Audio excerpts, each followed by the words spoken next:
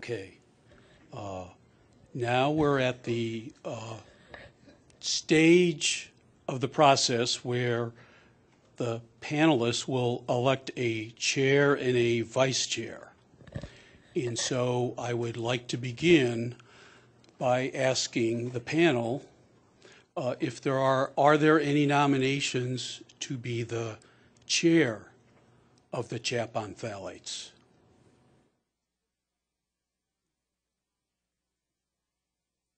Okay.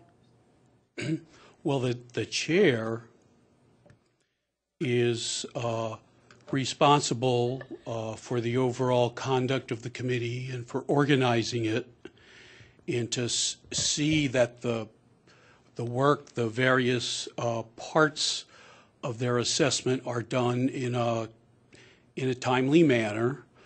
They will work, of course, with the support of the CPSC staff. We will give them all the administrative and other support that we can. The chair is a very important, critical position. They will help shape the overall assessment that the chap will be doing. The vice chair will be there to assist the chairman and to help them with any of their responsibilities as needed. And the chair, once the committee, once the chair is elected, the chair will, for example, help us to schedule the future meetings and how often to meet and so on and so forth. So the chair is a big responsibility and very important. And of course, we all know that the chair of a committee such as this, a good chair makes all the difference. Does the panel have any other questions? Has to do with the budget. Yes. So you were saying the chair is going to help decide how many meetings there are and things like that. Is there a budget for us to meet on a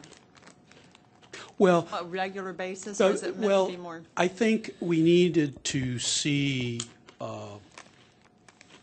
get the panel together, brief you, and see what the panel and the chair thinks we will need, how often we will need to meet. This is because this is so much bigger in scope than our previous chap. We only have that experience to go by.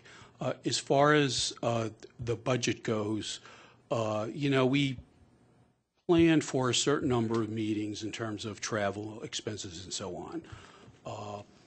There isn't a particular amount of money necessarily set aside for things, but whatever the chap needs, we will ask for, is the process we use here.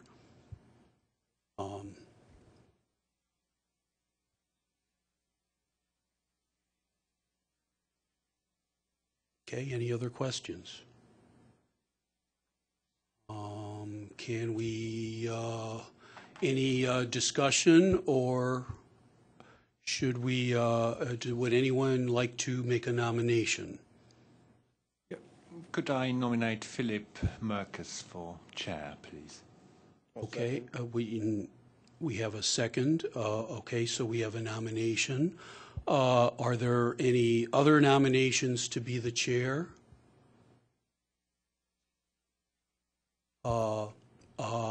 Is there any discussion? Dr. Merkus, would you like to maybe say something, or is there any other discussion? Well, this is clearly a huge task for anyone to lead up this committee, because the charge is quite extensive, and so we're going to have to, as a committee, really define exactly what it is we think the charge should be, and then how we're going to carry it out. I've worked on NRC committees, and I've been a director of a center, so I have some experience with handling processes like this, so I'll do my very best. Thank you. Is there any other discussion? Okay. I guess all in favor of Dr. Marcus as the chairman of this CHAP, please raise your hands. Okay, so we have one abstention. And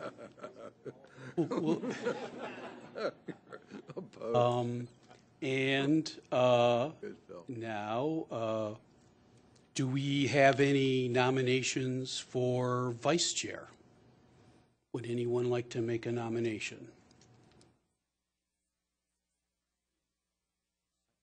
I'd like to nominate Bernard Schwetz for vice chair. Okay, would anyone like to second the nomination? Okay. Is there any discussion? Dr. Schwetz, would you like to say something? Well, just to say that I'm honored to be on CHAP to begin with, and certainly honored to be nominated to help run the process. And I've known Phil for a long time, and I would be happy to work with him as the vice chair. Thank you. Any other comments? All in favor of Dr. Schwetz as the co-chair or vice chair?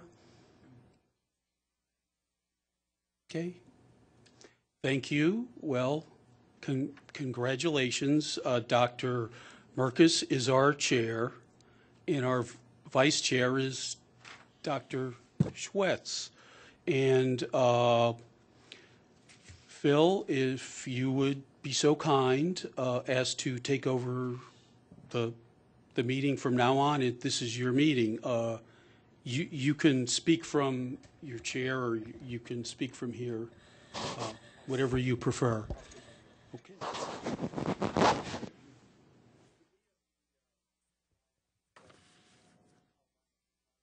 Sure.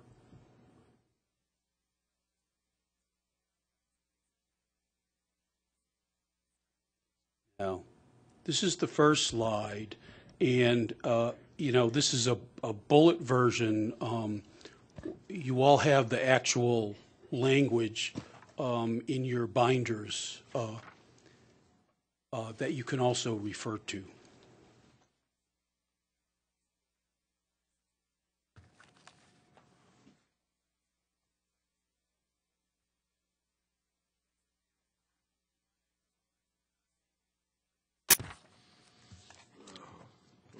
In the back.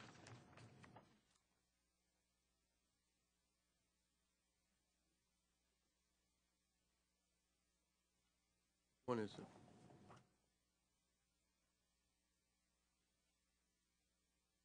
It's in What's tab called CPSIA 108. and where is it there? And the description of the chap begins on, let's see, the third page? No. The bottom, actually the middle of the first page is where, under number 2, is Chronic Hazard Advisory Panel.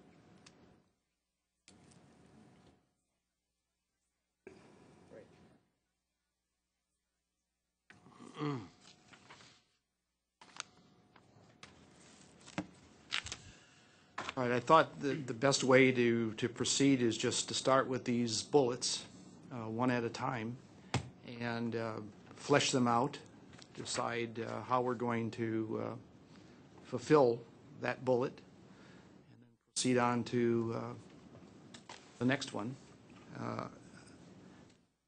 It's pretty clear that this may not be accomplished at this session or tomorrow, but we'll make a good run at it.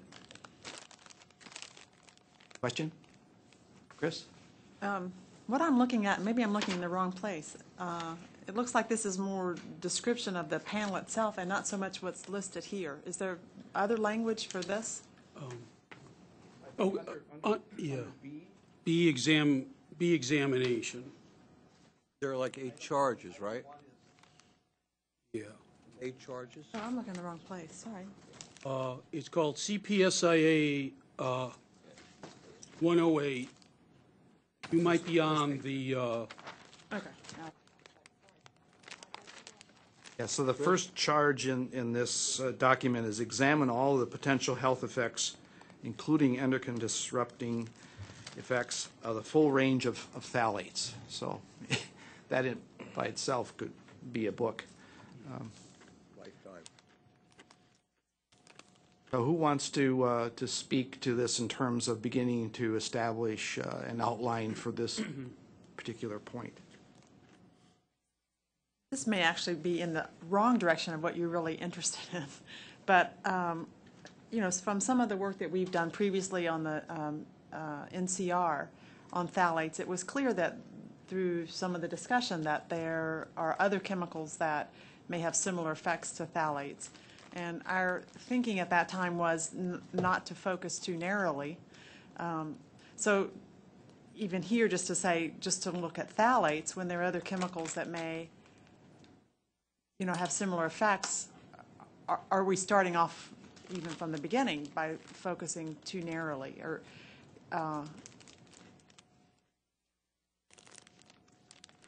Well, we can all chime in on this, but my feeling would be that if we start off with the universe, we're going to be difficult to proceed. So we're going to have to limit ourselves in some ways to make this a project that's manageable in 2 years' time, I would think. But please, let's have your comments now. yeah, if I could, my view of this is that it's a huge task that you have.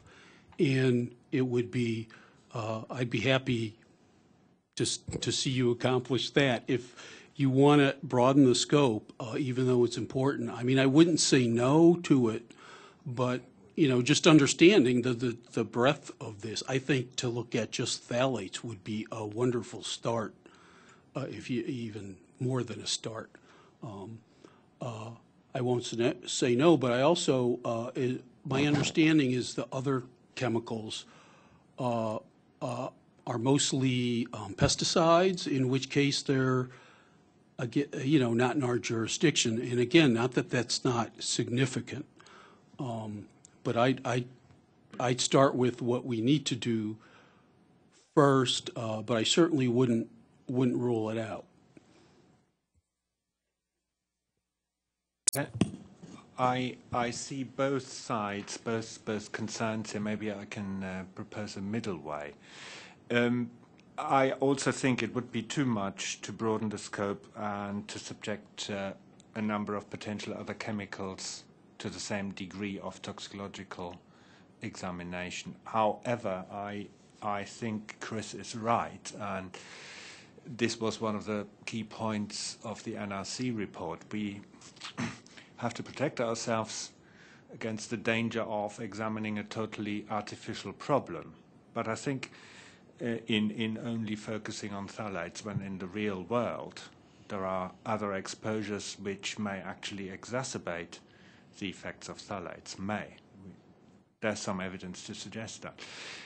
I think to salvage this and to serve both these opinions, the way out of this dilemma would be to focus on phthalates, so leave the scope here, but take the other chemicals into consideration under the rubric of background exposures.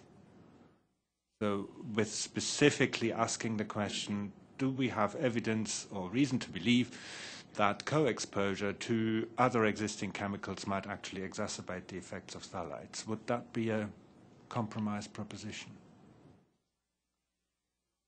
which could largely lead to some kind of a factor adjusting for the fact that there are things that we're not accounting for. But to address that in sort of our thinking might make it seem more realistic and less. I think in number 7, which we probably won't get to for quite some time, I think you could probably bring it in there where it says in using sufficient safety factors to account for uncertainties regarding exposure, susceptibility. I mean, you could think that other co-exposures to chemicals that have similar biological effects could be brought in there. That's what I had in mind, yes. Number 7. One thing that I think we're charged with is finding out if there are any phthalates other than those 6 that have already been reviewed by your staff that warrant further consideration for potential limitations to exposures or inclusion in products. So as a minimum, I would think we have to have information on the other phthalates beyond those first 6. And if that convinces us that we should be looking at other chemicals that either potentiate the effect of one of the phthalates or in some way modifies and makes other phthalates more toxic, we can keep our eyes open for that. I think if we start searching for those now, that would be a major task and make it harder for us to evaluate your first priority of knowing whether or not with those 6, do we need to include that list to more than 6. And as we look at the other ones, I would add to what was just said, in addition to the amount of them in the environment or in body tissues, that may identify some that are out there in large amounts, but we would also find then that they're not very toxic, possibly. So we need to look at the amount that's out there, but also the inherent toxicity of those that are beyond the 6, so that we would give specific priority to those that are the most common and those that are the most toxic, and see if there is one that's most common that's also most toxic. And that would be a way of looking at these other phthalates. You mean outside of the 6, in addition to the 6? I think that makes perfect sense, and I probably should have started there, identifying which phthalates we were going to focus on. And I think that's a good point, Bern, that we need to do. A question about support then from the CPSC. Can we get the reviews done on the other phthalates? Well, I mean, it's, sure, do we know what the other phthalates are going to be? I mean, we need to, I think, Yeah. you know, of all the phthalates in the universe, I think that there's 10 that people have identified in the biomonitoring studies. I don't know if that means we're only exposed to those 10, but at least we know that. And somewhere in here, in the overview tab, the second to last tab, I think I give a list of the on page 22 of that tab, I have a list of the phthalates that have been identified in biomonitoring studies. So we can start by looking at that. There's a couple others. I mean, I think diisobutyl. I know Dr. Koch has might have some. There's another one, DPHP. Maybe we could add to the list. So that might be a place to start. Is to look at the phthalate, and if you want us to look at the dimethyl and diethyl, certainly. So we could look at essentially anything on this list that we haven't already covered.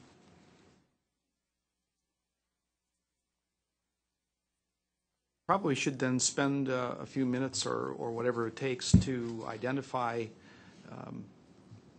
phthalates that we'd like to have research done on in terms of literature.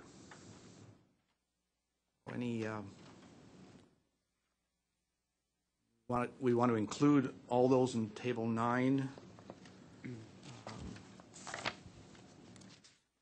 Yeah.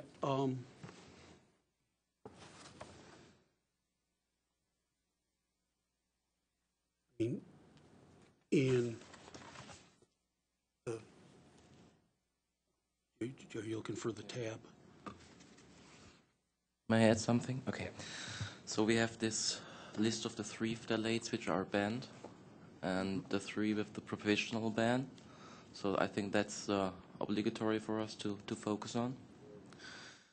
Then we have on page 6 of the slides, it's slide 18, so I think we should focus on those that have been identified to provoke the phthalate syndrome in rats. So additional to this is diisobutyl phthalate as a mandatory one. And then, of course, we have, although they are inactive in the rats, we have some hints for the low molecular ones, like the ethyl and the methyl phthalate. Those should be included. Russ, correct me if I'm wrong. Yeah. And looking at the higher molecular weight phthalates, so that's the DINP and DIDP, we have an additional one, that's the propylheptyl phthalate, which is a C10 phthalate, which is also on the market now. So these are the phthalates in a first look, just in terms of exposure and toxicity. Reasonable. But still goes, Chris's fundamental problem, looking at it in isolation, I don't know how we can look at anything global in terms of other compounds and classes of compounds. It drives us crazy. No, it won't, because it hasn't driven us crazy on the NRC panel. We've done it, and we can build on that expertise. So you want to build on what the NRC panel did to basically pare away the other chemicals or agents of concern?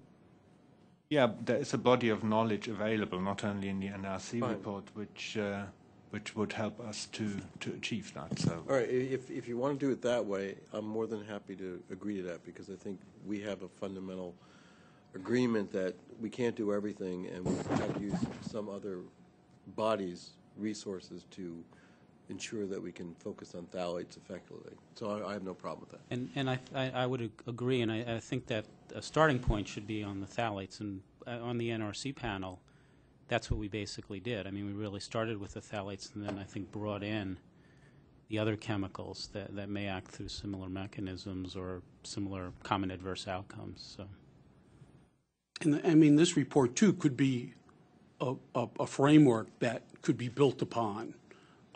You know, other chemicals can be added later too. It's you don't have forever, and you know, you don't have unlimited resources and so on. but let me just assure you, Paul, we are not reinventing wheels here, and we are also not starting from zero. So there's really That's good. a body of knowledge. Yeah, available. and I mean, the NRC report really is a how to go about doing this. Right.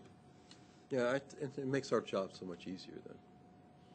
Even though it's still daunting, it makes it a little bit easier. But still, I think we need a consensus on which endpoints we are focusing.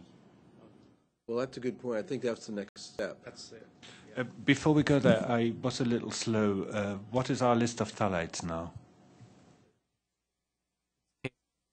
Table 9 Back to table that we were just looking at, right? I think, It's page 23, right? yeah. Yeah, fine, thanks. Are there others there besides? Well, Table 9, there's also, they're mentioned on slide 18, but I think they're really the same, or maybe not entirely the same. It's basically anything in Table 9 or on slide 18 that isn't already covered by the first 6, plus DPHP. No, wait a minute. Propylheptyl. Di-2-propylheptyl.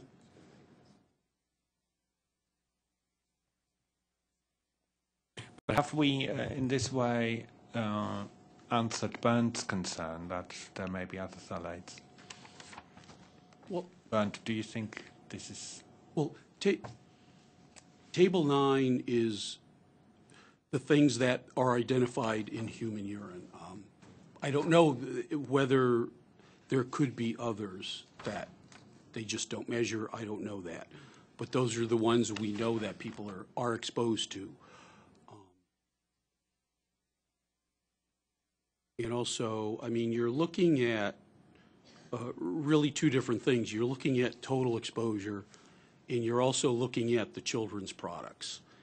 And some people, this is all subject to interpretation, but some people, when it says the range of phthalates used in children's products, some people take that to mean mainly the 3 interim band ones. But again, that's open to interpretation.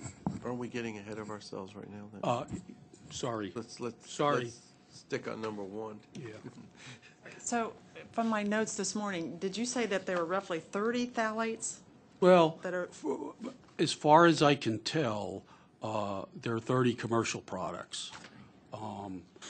My understanding is that half of these are high production volume chemicals. I could try to confirm this. In the biomonitoring studies, there are these, 10 that they measure. and you're talking about like in Haynes? And Haynes in other studies. I mean, I don't think anyone measures all 10 of them at the same time, but there's a total of 10 that have been measured.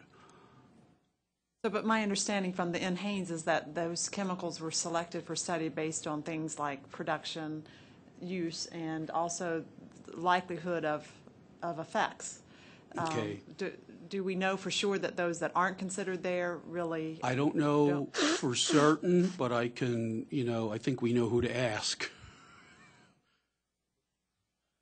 The list of metabolites analyzed is always a state-of-the-art thing, so you only can analyze what you have the metabolites for.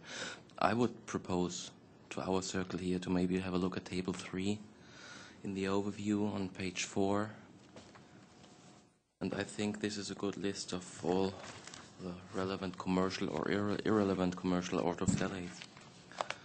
So I think this would be a good approach, that we can tick these phthalates which we think, with our knowledge, to be relevant. Which table are we talking about? This one, Olga? table 3. Table Page 4. Page 4. So this is nothing to do with biomonitoring, So or it has to do Basically with the chemicals. those that are present or not present. As I understand it, what we're asking for here is information about what data are available Right. on these. Right. But why just the orthophthalates?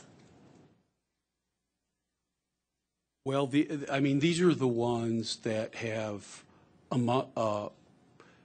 the effects from peroxisome proliferation to the male developmental toxicity. As a class, that's the concern. And these are the plasticizers that have been used for many years. Some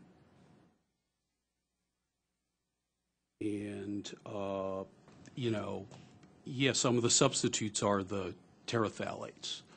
And they're actually covered in the substitutes part.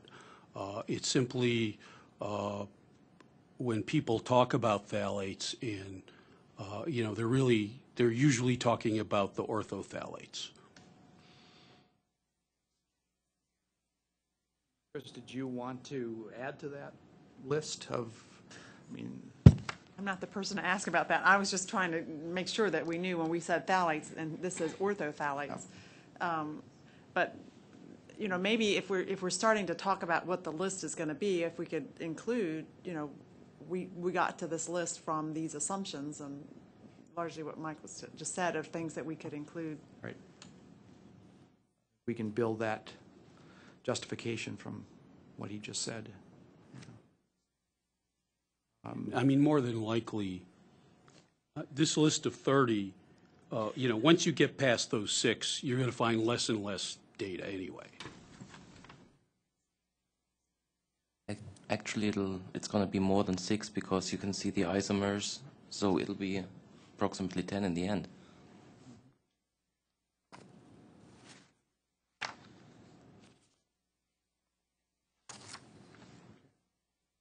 Any other comments? Do we know what the universe looks like now? It's blue. It's Windows. Oh, is it orange? The orange. Just orange. Go ahead and So should we go through this list and discuss? We can't, consider all of the phthalates there on the list of table 3. Want to go through it, or? Do we want to think of it like the 6 and then those that aren't in the 6? What Yeah, like other than this. the 6? Yeah. Is there anything other than that we ought to be looking at? I mean, or we can go straight to table 9, as you suggested originally, or... No. No, No. we can't. All right. Why not? Table 9 was on page, what, 26? Again, 22. we're not going to use this list to determine effects of each one of these or in combination, but rather just to ask them to prepare information for us. What is known? Am I correct on that? I think that is. So I think in terms of going through them one by one, that's probably for a later date. This is just, So, yeah, we are discussing now which phthalates to focus on, and we've agreed the 10 phthalates listed in table 9 are the ones that are sort of minimum. Correct? I don't know if we agreed on anything yet, but that sounds like a fair way to That's a start. minimum, yes. But biomonitoring doesn't cover everything. True. so Well, how do we want to proceed? Do we want to say, let's start with those in table 9 and then we have to prioritize the rest?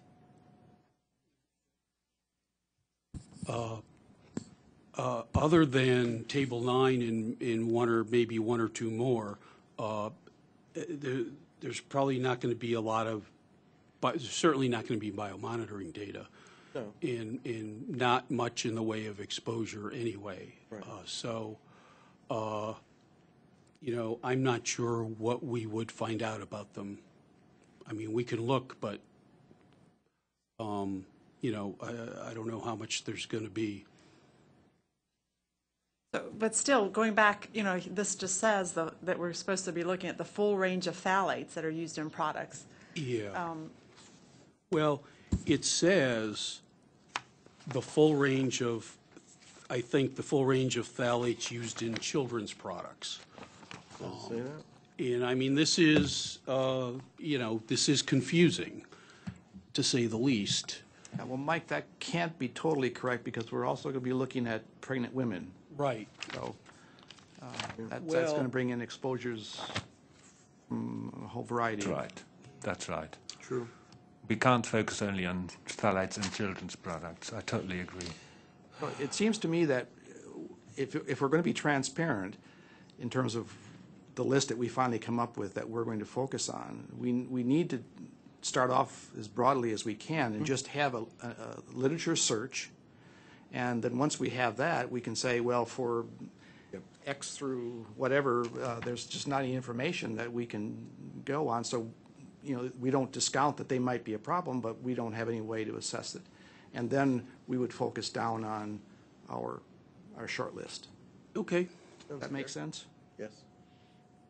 Good way to go.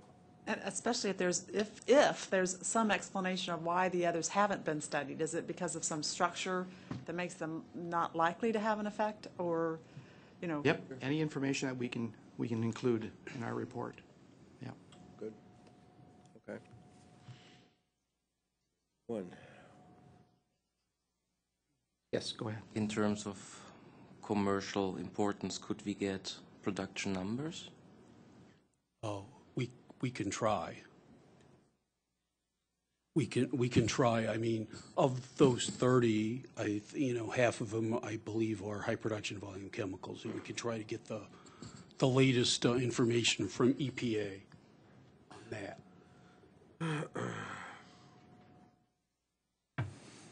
Yeah, that might be the only information that we have in order to judge whether or not to pursue a particular chemical.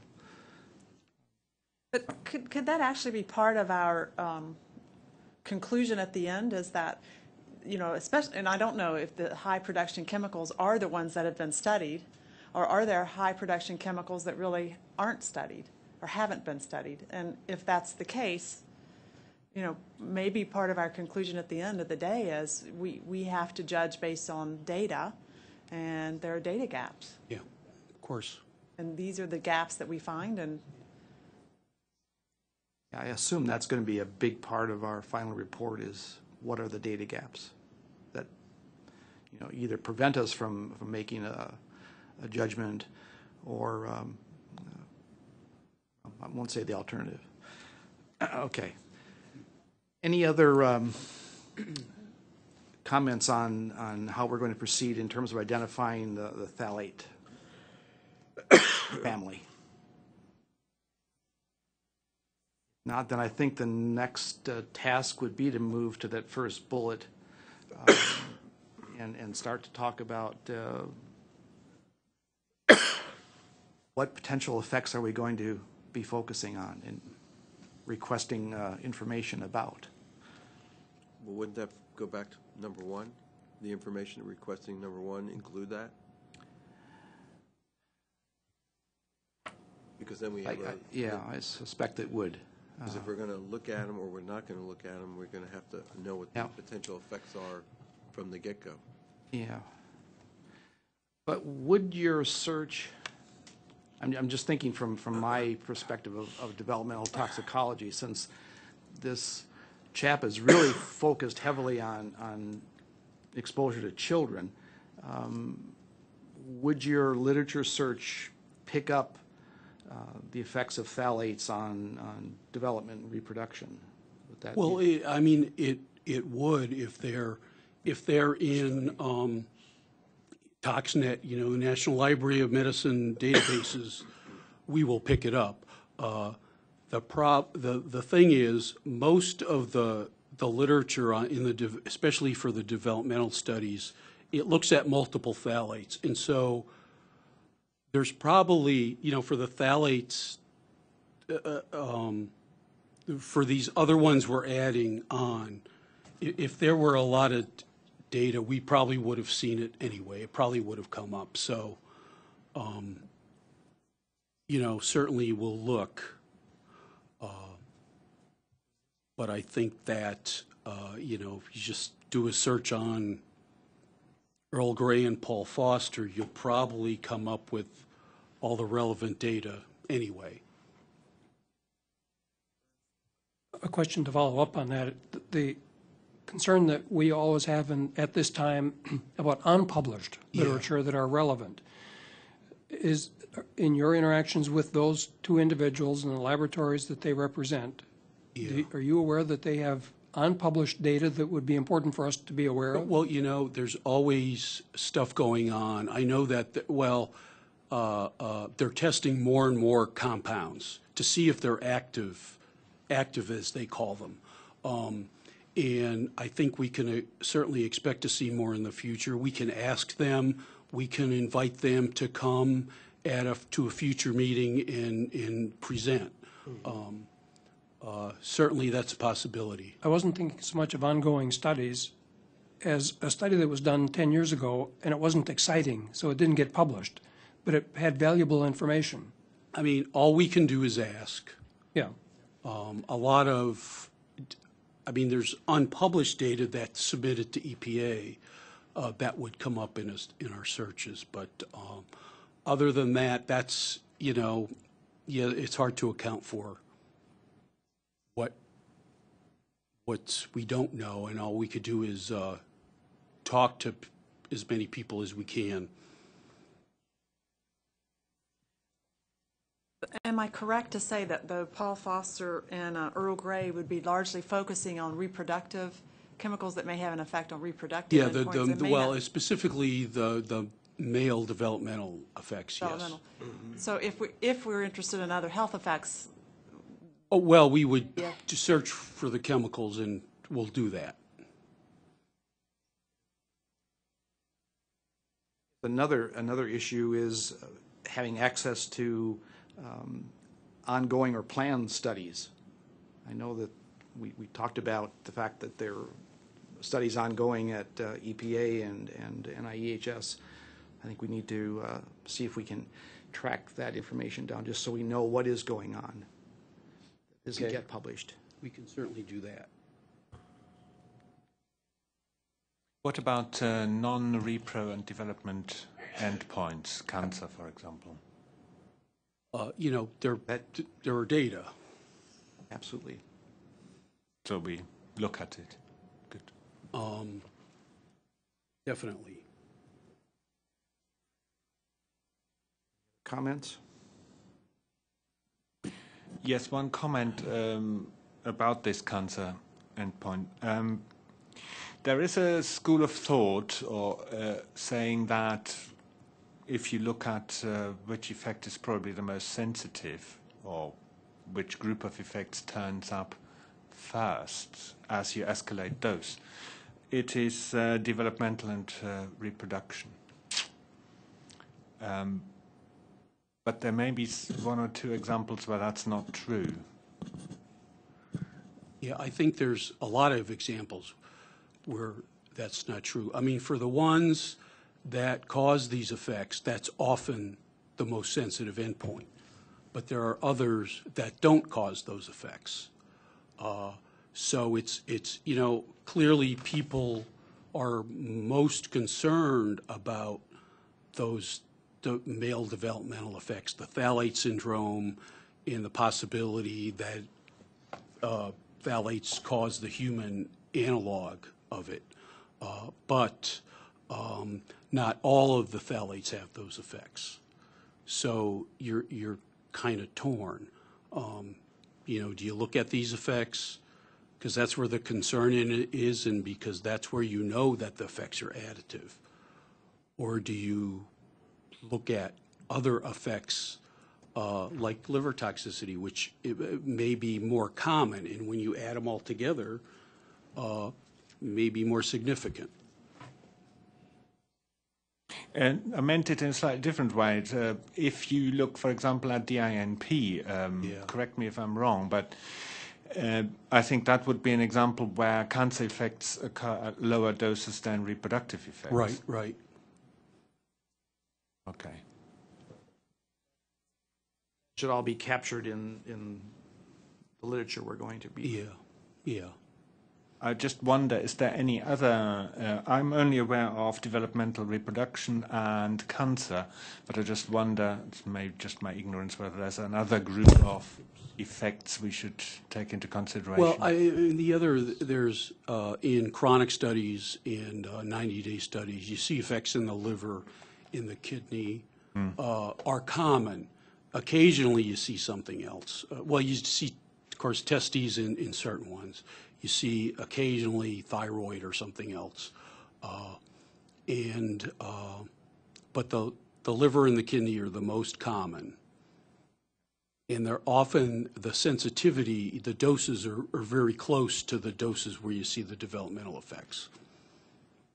In humans, there's concern with respiratory effects. I'm not that familiar with the tox literature to know if studies have been done looking at inhalation exposure, but there's studies I know that are ongoing and have been published where they've looked at, you know, asthma or wheeze in relation to phthalates. Yeah, there was a couple where, well, the Bornhag looked at asthma, rhinitis, and eczema. I think those, they're not real strong studies, and, you know, people have looked at various kinds of immunological endpoints, and, you know, there some effects here and there, but it's not really, I mean, it's, obviously it's a concern. Some people would say that that's important. I think that the other endpoints are a lot more strongly established.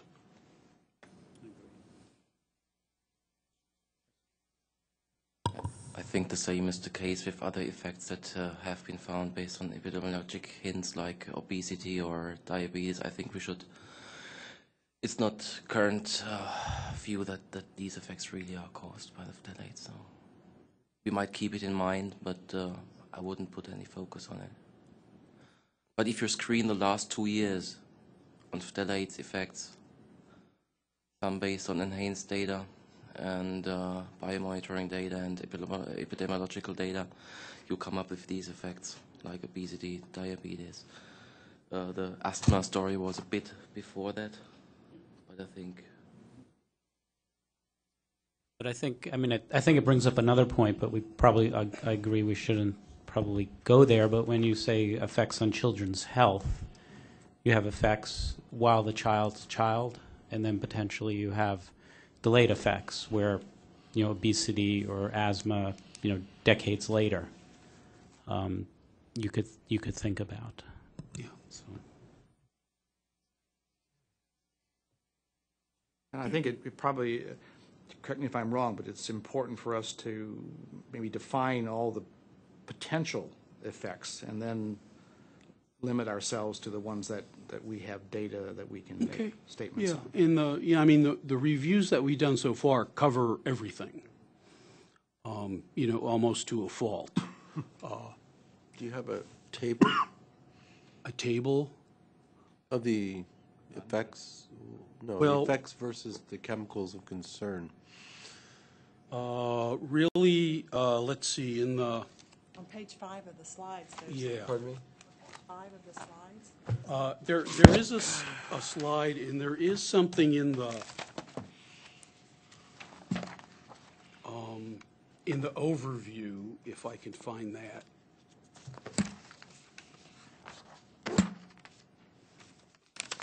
Yeah, you have it on page 5 for some of them.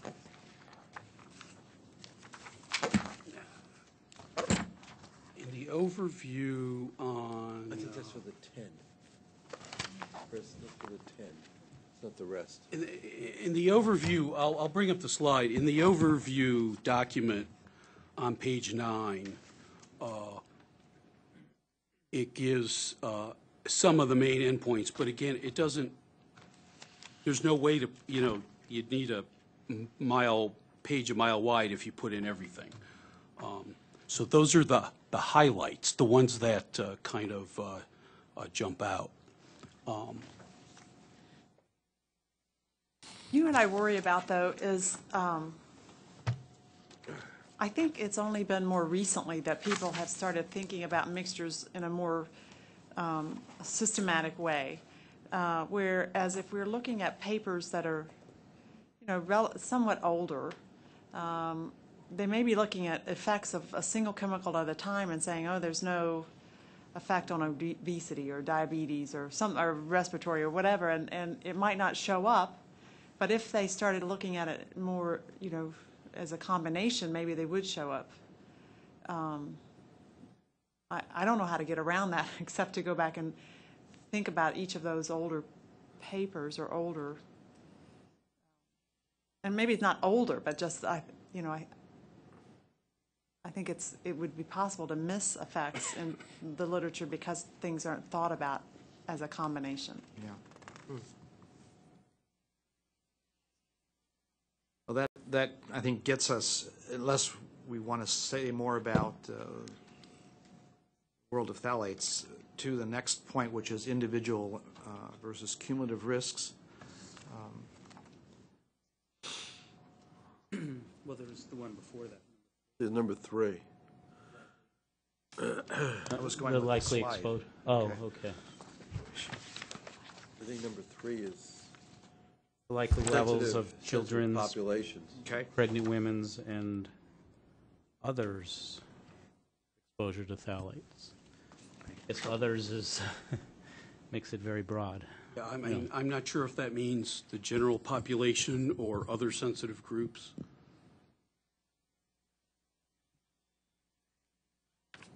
Oh, I was looking at number 2 there. Have we talked about that? I mean, I assume that the literature search that you're going to do is going to pick up both studies with individual phthalates as opposed to combinations. Yeah, correct? well, So we'll get all that. probably all just individuals. I mean, the combinations we probably already found those, so, yeah. Very few. Could I just ask a process?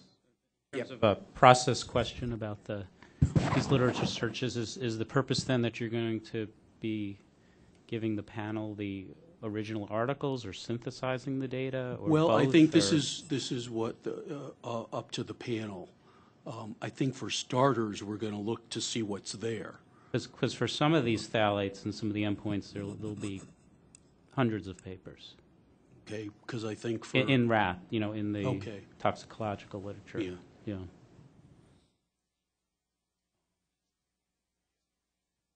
But well, we've probably covered most of the big ones. I mean, yes, some of them are going to have a lot. Some of them are going to have very little. Like DHP will have quite a lot, but Yeah. MM or DMP probably not. Yeah. Yeah. Right.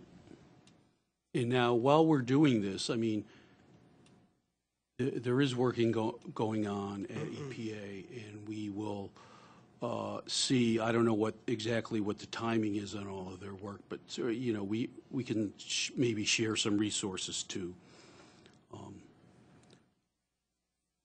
But I mean, they're not in the binder, but on your CDs we have the reviews of the 6 plus the overview document and the couple of other studies that we did. So that's on your CDs, and we can. It's too big to put in the binder, but we can, if you like, we'll print those out and ship them to you if you like, if that would help. So you don't have to carry them back, but we've got that, and then we'll start working on expanding the scope.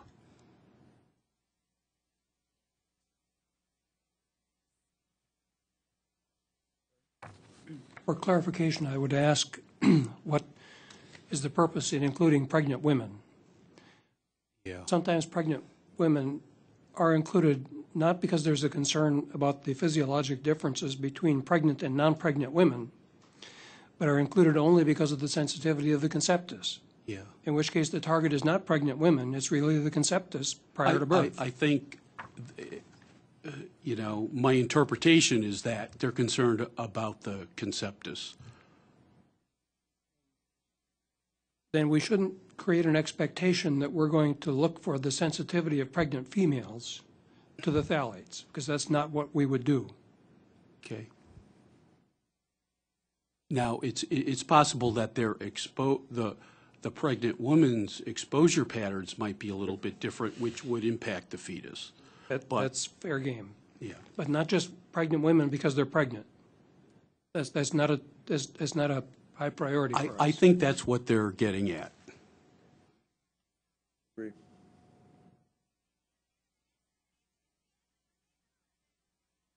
So the task I see here is, what are you going to be using as the baseline for what levels are? Are we doing biomarker levels?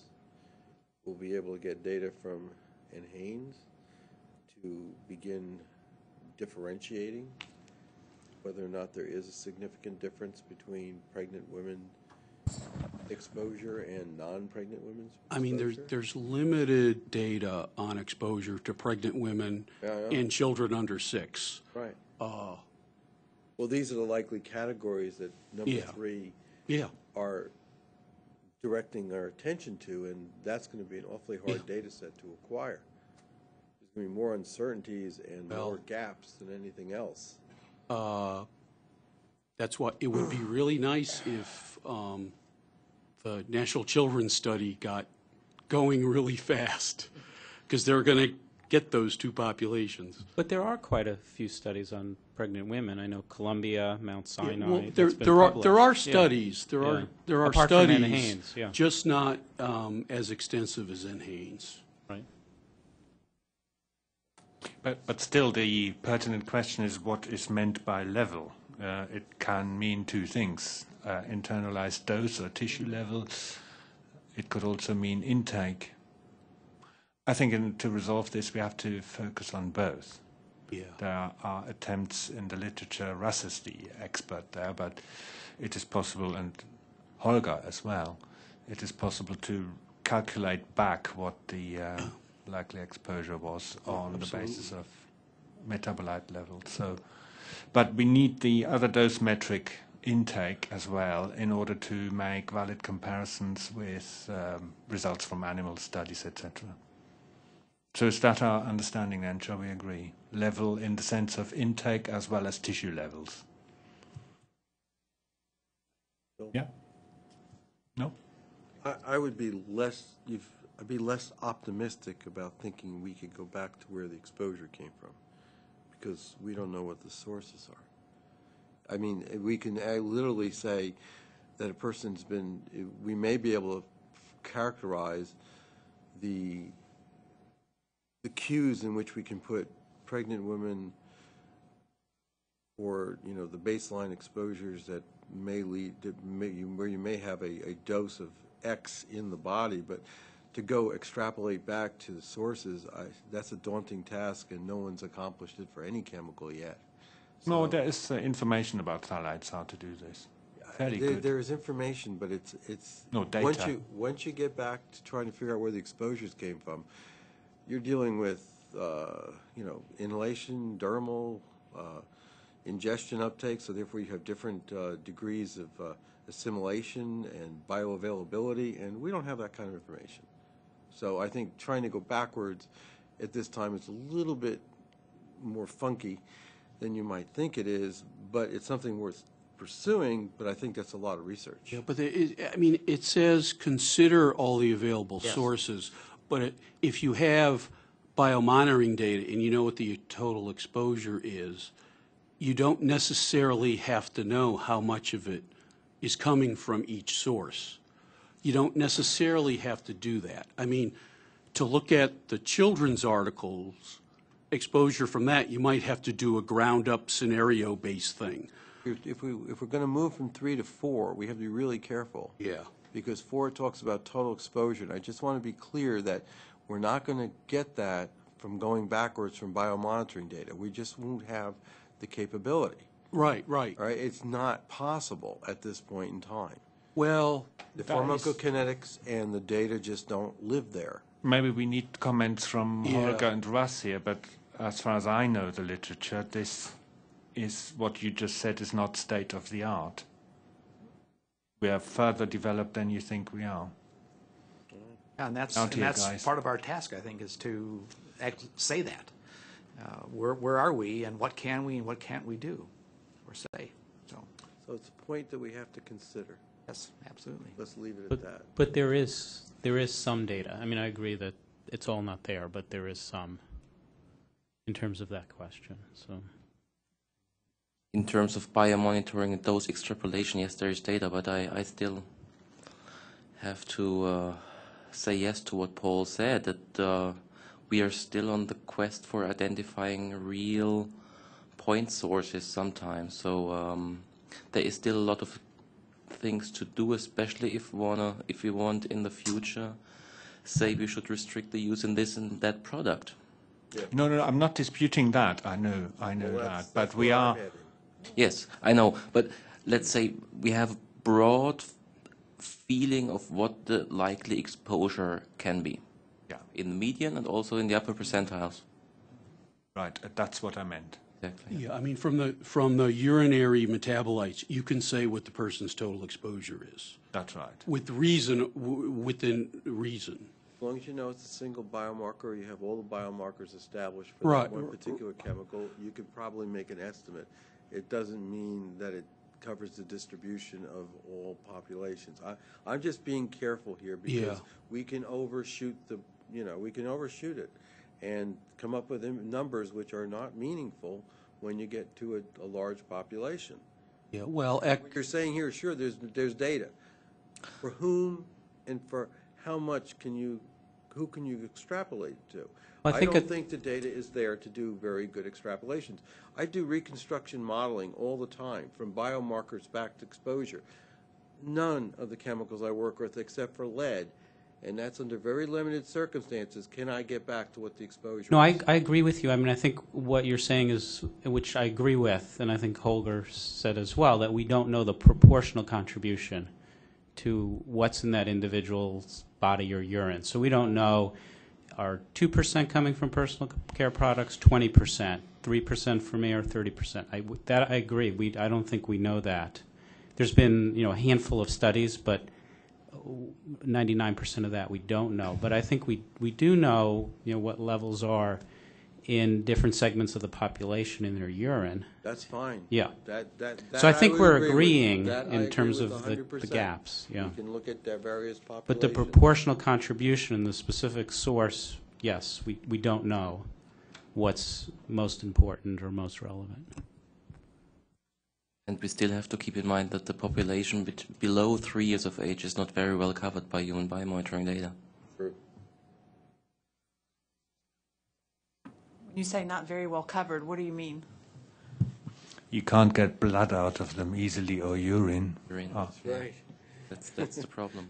What about from breast milk?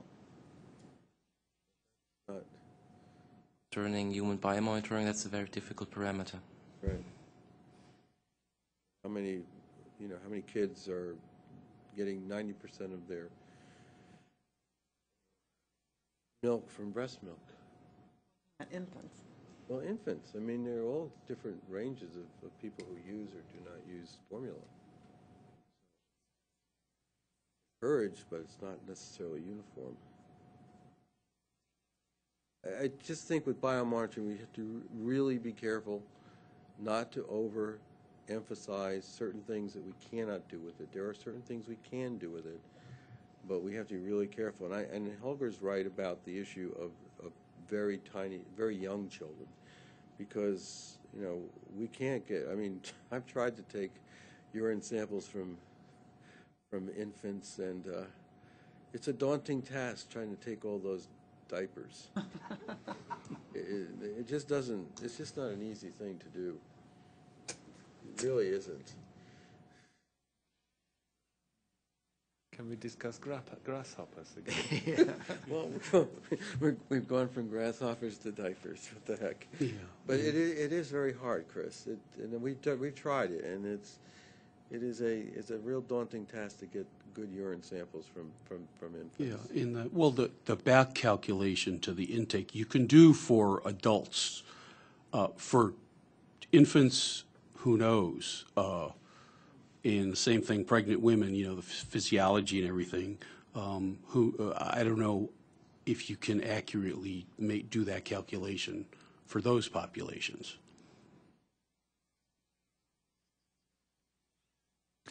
Okay, well, number 4 is not going to get any easier. No, it's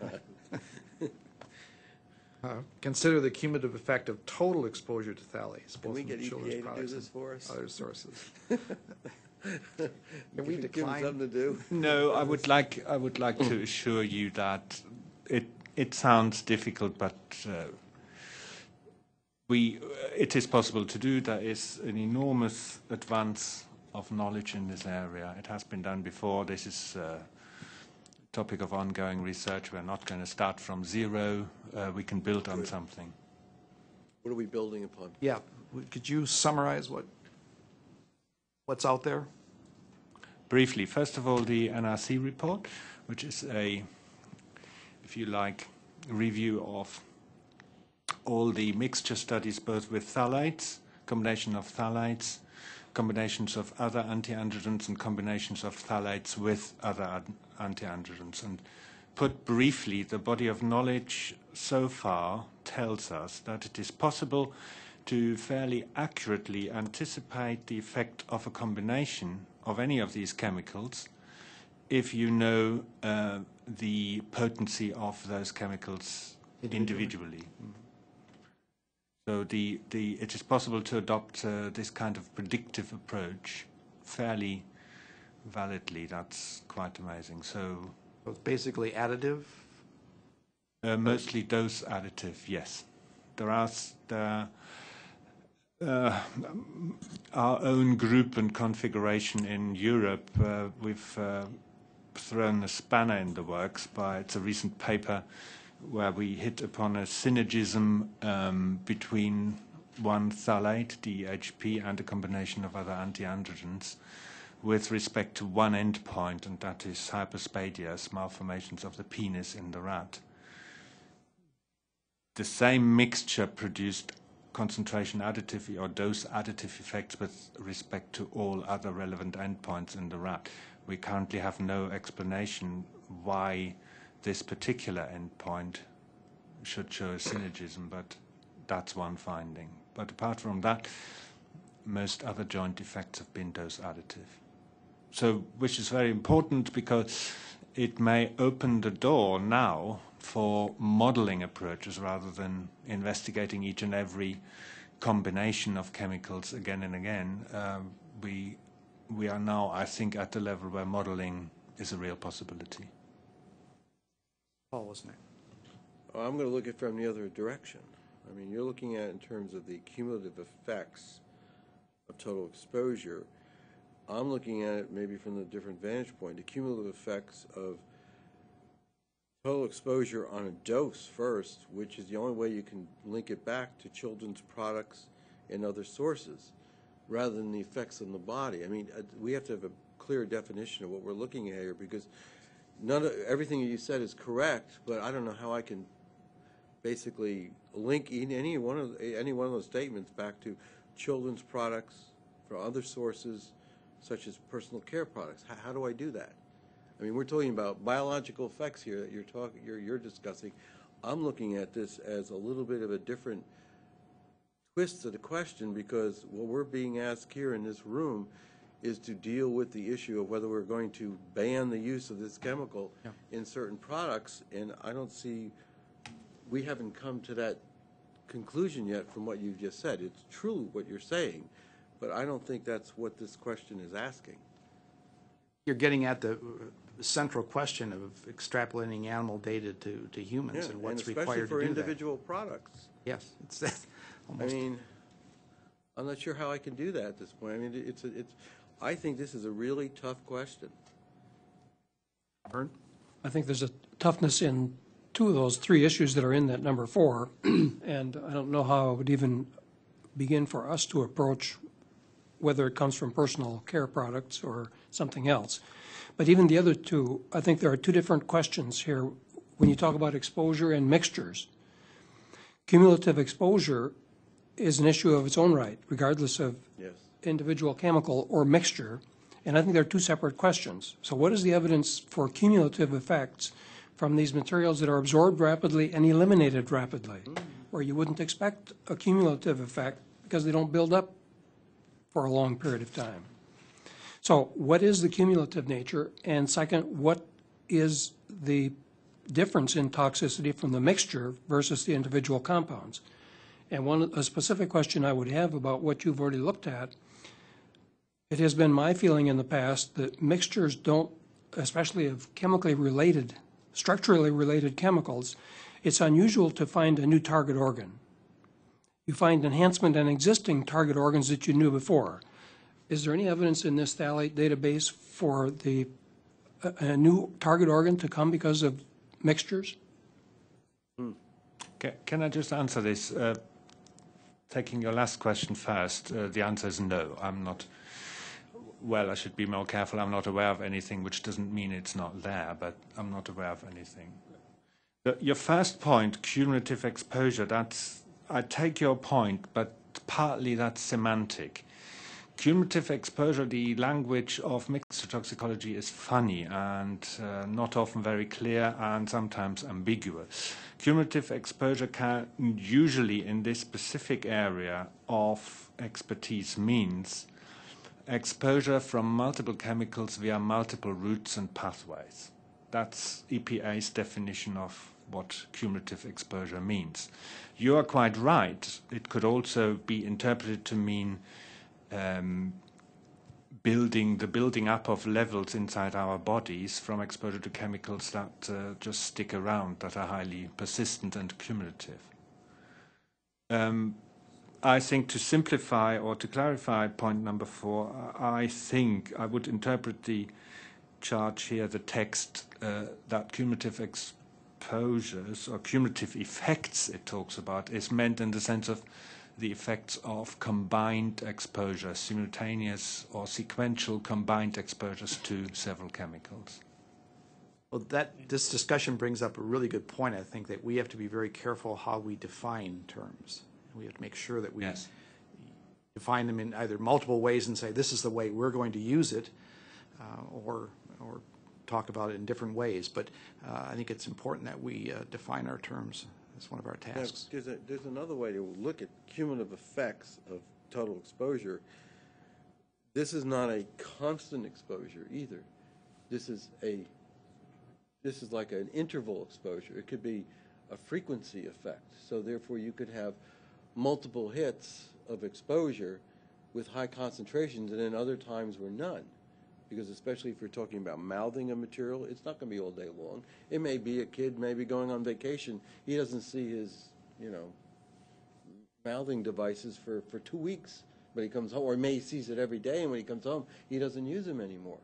Because you have no idea how this thing works. You're looking at something that is absorbed, eliminated quickly, and then maybe absorbed again at another time at high concentrations. This is a very ambiguous question to answer. Yes. Also, in conjunction with point number 2, where it says, consider the potential health effects of such of these phthalates, both in isolation and now importantly, and in combination with other phthalates. So, to me, I don't know whether I interpret the intention of the legislator here wrongly, but I think that means we should look at mixtures. That's a good point. And there's an overlap or a link with point number 4, which we are just discussing. So, Yeah, and I think we need to define it that way. yeah.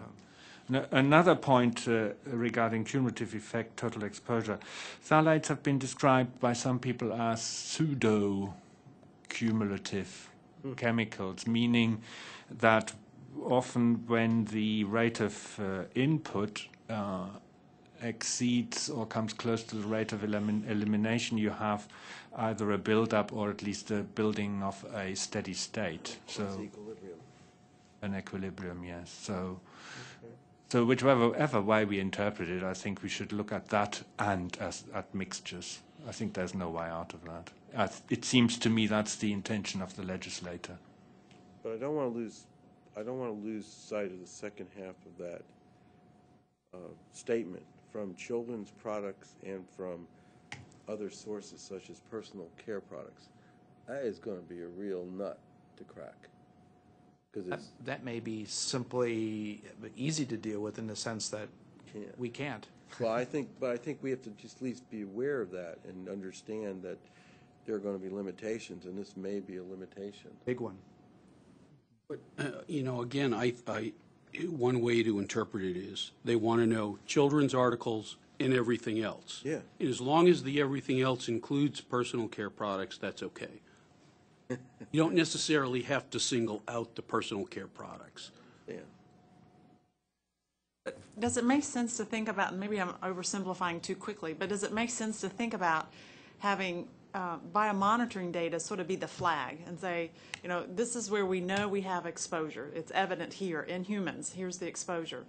And that exposure evaluation in terms of risk needs to take into account that there are multiple chemicals that actually individually could be at very, very low levels, right? And so a combination, all at individual subthresholds, we really could still have an effect. I mean, that's the combination effect, right? So then once you have sort of that right side, biomonitoring data to an effect, some kind of a relationship there, then go back and say, so where did that come from?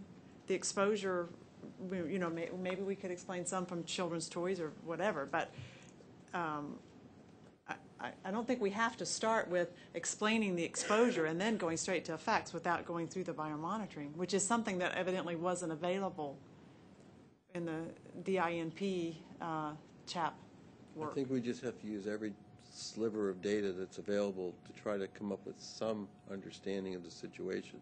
There's going to be no perfect data set, and we just have to be careful not to overinterpret anything and use it wisely. I think you're Absolutely. perfectly right.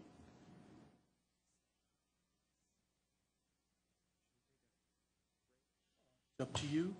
How long would you like to break for? Okay, let's take a 15-minute break. Ambiguous question. Okay, we'll be back at 3. Some of them are. And some of them, as you saw, overlap, and they actually go back on top of each other. I'm more optimistic than you. That's okay. You know, Yeah, let's reconvene. Although we have scheduled a fairly extensive break here, I noticed from the schedule, I didn't.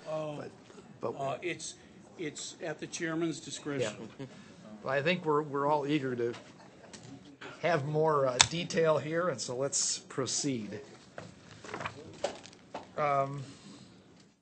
So are there any other, you're going to stand, okay. Comments concerning cumulative effects? Have we defined the major questions that we want to address? I think so. I think we're just going to have to come back to this, and when we start thinking about how to address this charge, there may be a variety of different subheadings into this that have to be dealt with. And one of the things that Byrne mentioned at the break was that we really need to define what and who we might want to have come talk to us, providing additional information. Absolutely. Okay, so let's go on to 5. Motherhood and apple pie. Review all relevant data, including the most recent, best available, peer-reviewed scientific studies of these phthalates and phthalate alternatives that employ objective data collection practices or employ other objective methods. Well, that's going to come out of all the information that we've already talked about. So Sort of like God, motherhood, and apple pie. You know? it doesn't. Phil, Yeah. there is a question that we should address, I think, related to this, and that is whether or not we are going to review for use data that are not published. I don't think we should. Well, That it's peer-reviewed information. Look. So are we willing to use data, and if so, what kinds of data? Analytical data, tox data? Shelby Act. My instinct would be to restrict it to published peer-reviewed data. Go ahead. I would be careful about that because Okay. it's the first time we are talking about phthalate alternatives. And with the phthalate alternatives coming onto the market like DINCH or like DPHP or whatsoever, I think there's very little scientific peer-reviewed data. Well, then we get into the Shelby Act. United States. You know, when we make regulations or making recommendations for regulation, all the information has to be made available for somebody to come and check it to make sure we made the right decision. I mean, that's an act of Congress. So as long as what we use can be made available for somebody to go back and analyze it in the end, once we've gone through it, that's fine. I mean, anything that's a work product from a contractor that we hire will actually have to be made available, and that's reasonable. But if we're looking at confidential information that we can't use, you know, beyond this, we can't use it. And so we have to make sure that any data we use that's not published can actually be released to the public, and we're just not going to have confidential information put before us that we cannot touch at a later date, because we have to be able to be subjected to the Shelby Act. I mean, the reality is that there's a lot of data on industrial chemicals that's not published in the peer-reviewed literature, but a lot of it is public, Yes. either because it comes from EPA or through EPA or it's volunteered by the company. So, I mean, it's the chap, it's your call how you want to do this, but that's the reality. If I were doing it, I would use any data as long as it's public. Now, data that's not public is another matter. We wouldn't touch that. But again, it's your call. Any I'm comments on that? sorry, I'm very happy to row backwards here with what I said. I mean, if there's public data, I'm all for using them, even not in the peer-reviewed scientific literature. As long as they meet the criteria of As being long as somebody public. can go back and take that data and do another analysis on it, which everyone's allowed to do, I mean, especially when you're dealing with a regulation in which we're making a recommendation, I think that's fine. But if we can't use it in any way, if somebody cannot take that data and use it themselves, I don't want to touch it at this point in time. What about when we're having people come to talk to us about studies that are ongoing that aren't published yet? I mean, then it's the matter of time that eventually it would be published. Can we?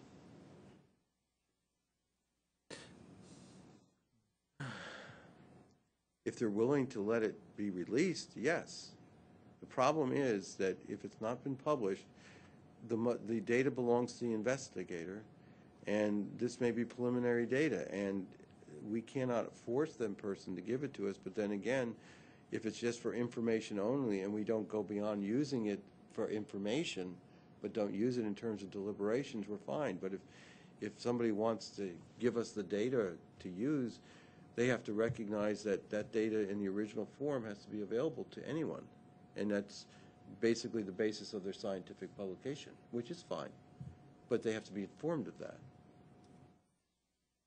I'm not sure that will come up. It may, but I think when we were talking about having someone from EPA or NIEHS come talk to us, it was more telling us about what is out there in the planning stages. I don't know that we were going to ask anyone to provide preliminary data, although that may be possible if there's something out there. But I think, again, the same criterion, if it's I think can be in people the public domain. People can tell us anything they want, but it's how we use it afterwards. If they're telling us that they have a study in planned or there's certain preliminary data, fine. That goes just so far. We just can't use it until it becomes firm, so that anyone can have access to it and use it to make calculations which they think we may have done wrong. We could probably refer to that sort of thing in terms of data gaps. We see this data gap, and there's this group that's doing experiments that may address it. That probably is something we can do.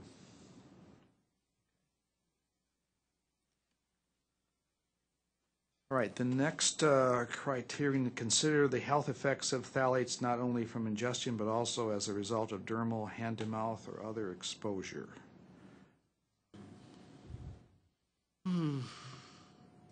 Say here. Paul, you don't like it, do you? Oh no, it's just a lot of hard work. How much work is out there in terms of inhalation on phthalates?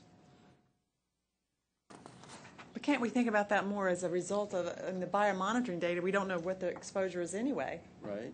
So, I mean, if we were limited to only, phthalates of a certain exposure route, that would limit us worse than saying, in terms of biomonitoring, right?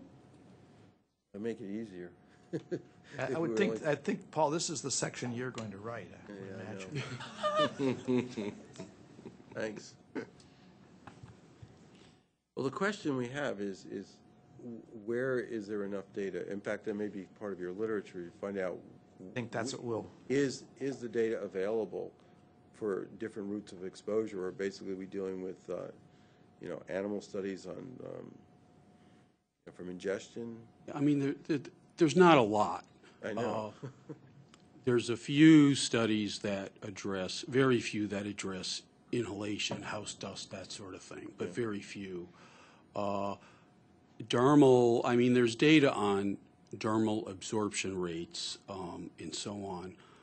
So you could do some scenario-based type thing. There are risk assessments, exposure assessments, but not a lot of data. Sorry, I'm interpreting that different, I think, than what you all are speaking about. Thanks. I was reading that more, you're talking about Roman numeral 6? Yes. Yeah. Consider the health effects of phthalates. Do you have coffee too? And then, but the not only, it seems to me, is a list of possible exposure routes. So we're really just talking about health effects of phthalates is the way I was looking at that. Instead of saying, here's what it is from dermal, here's what it is hand-to-mouth. Oh, okay, yeah. I mean, in that case, there's even fewer.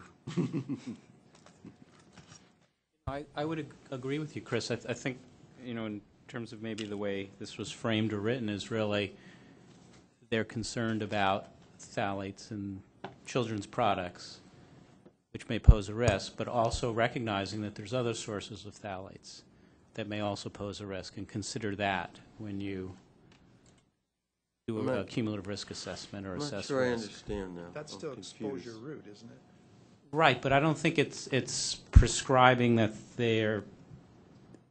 that this would want to, a assessment to look at what's the risk from Route A, Route B, Route C. I think it's really. Why not? That's just the way I'm reading it, because of what this is embedded in. This is a public law, and I think that they were concerned with phthalates in children's products.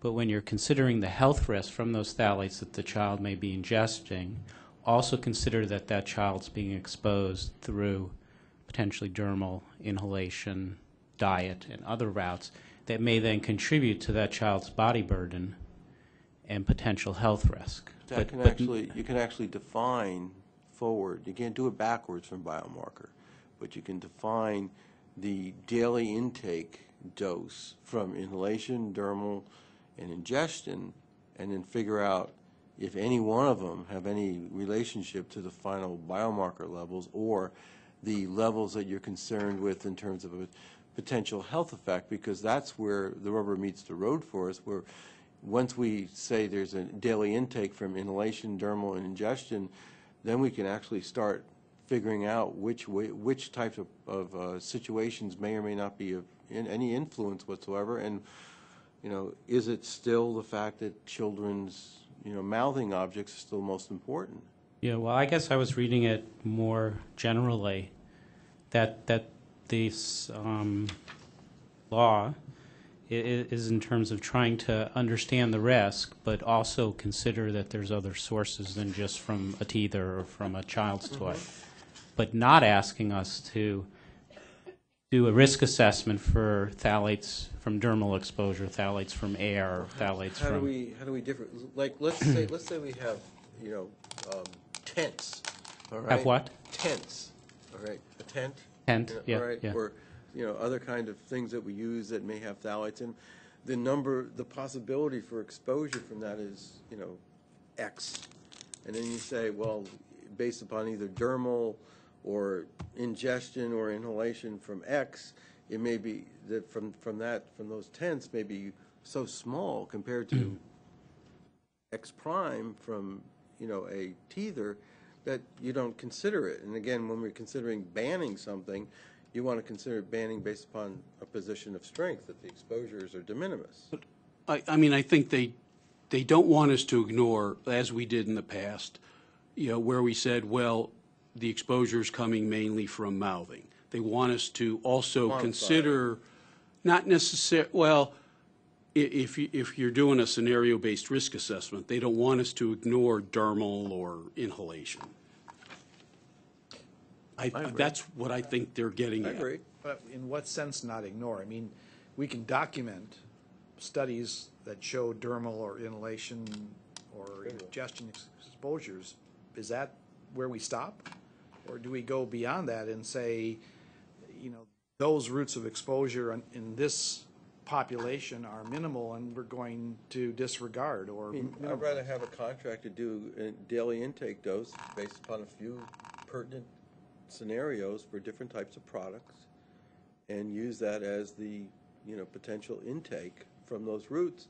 That's how we define whether or not on the scale of 1 to 10 that route of exposure has any meaning for a health effect. I mean, that would be a reasonable thing to do, and it meets our charge.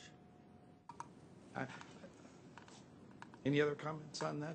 I think this is an important point that we See where have I'm to. heading, Chris? Yeah, but maybe I'm in a rut here, but I'm thinking biomonitoring data is the flag. Biomonitoring data is telling us what the exposure really is, and I know there are caveats of what levels we're measuring, and maybe in children it's more difficult or whatever, but it's clear there's exposure that has taken place. You can't explain what the exposure is, perhaps, but you can say there's exposure here. So given those levels of exposures, those numbers of chemicals, what's the health effect side of that? and then go back and say, okay, so for that level of exposure, we would expect, you know, these teething products or these whatever. We're saying the same thing. We just Yes. have to do the calculations separately, because there's no way. For of exposure to explain That's right. You have to do those separately, and what you have to do is you have to come up with realistic assumptions about what the kind of contacts will be so that you can make meaningful judgments as to defining what the intake dose would be, and then maybe we can actually do some modeling or have somebody do some modeling to figure out whether those levels can actually lead to a level of metabolite in the body through pharmacokinetics. We do the forward, we can't do the backward. The backward's impossible right now, but the forward you can do. And you can do some calculations that can help maybe explain that, well, within this particular situation, that if you have X contribution from inhalation, the amount that you would see in the biomarker, meaning the metabolite, would be so minuscule it wouldn't be picked up. But if you have something where it's from ingestion, you could actually do a pharmacokinetic analysis and say, yeah, from the standpoint of this particular biomarker, this particular metabolite, you may actually be able to see within the range of detection that level. Chris? I guess you are after weighing the relative importance of various routes of exposure, am I right? Well, that's the question I think that we're That's what And we're my grappling with. reading of this charge is that we have to take into consideration all routes, and I think that's really important, but I don't think we're required to weigh the relative importance.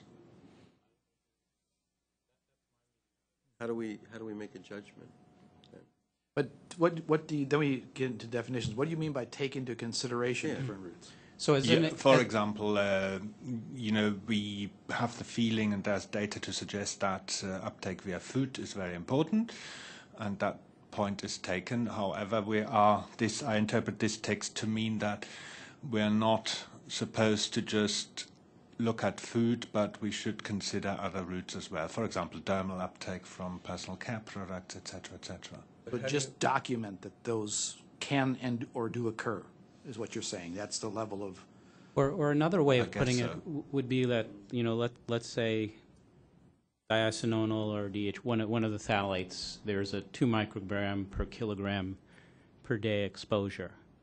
But we also know that that child may be exposed to 5 micrograms from personal care products. I'm just making up numbers, 8 from air, et cetera. Keep that into account that that child's body burden is 20 micrograms, and they're getting 18 from other sources and 2 from the toys.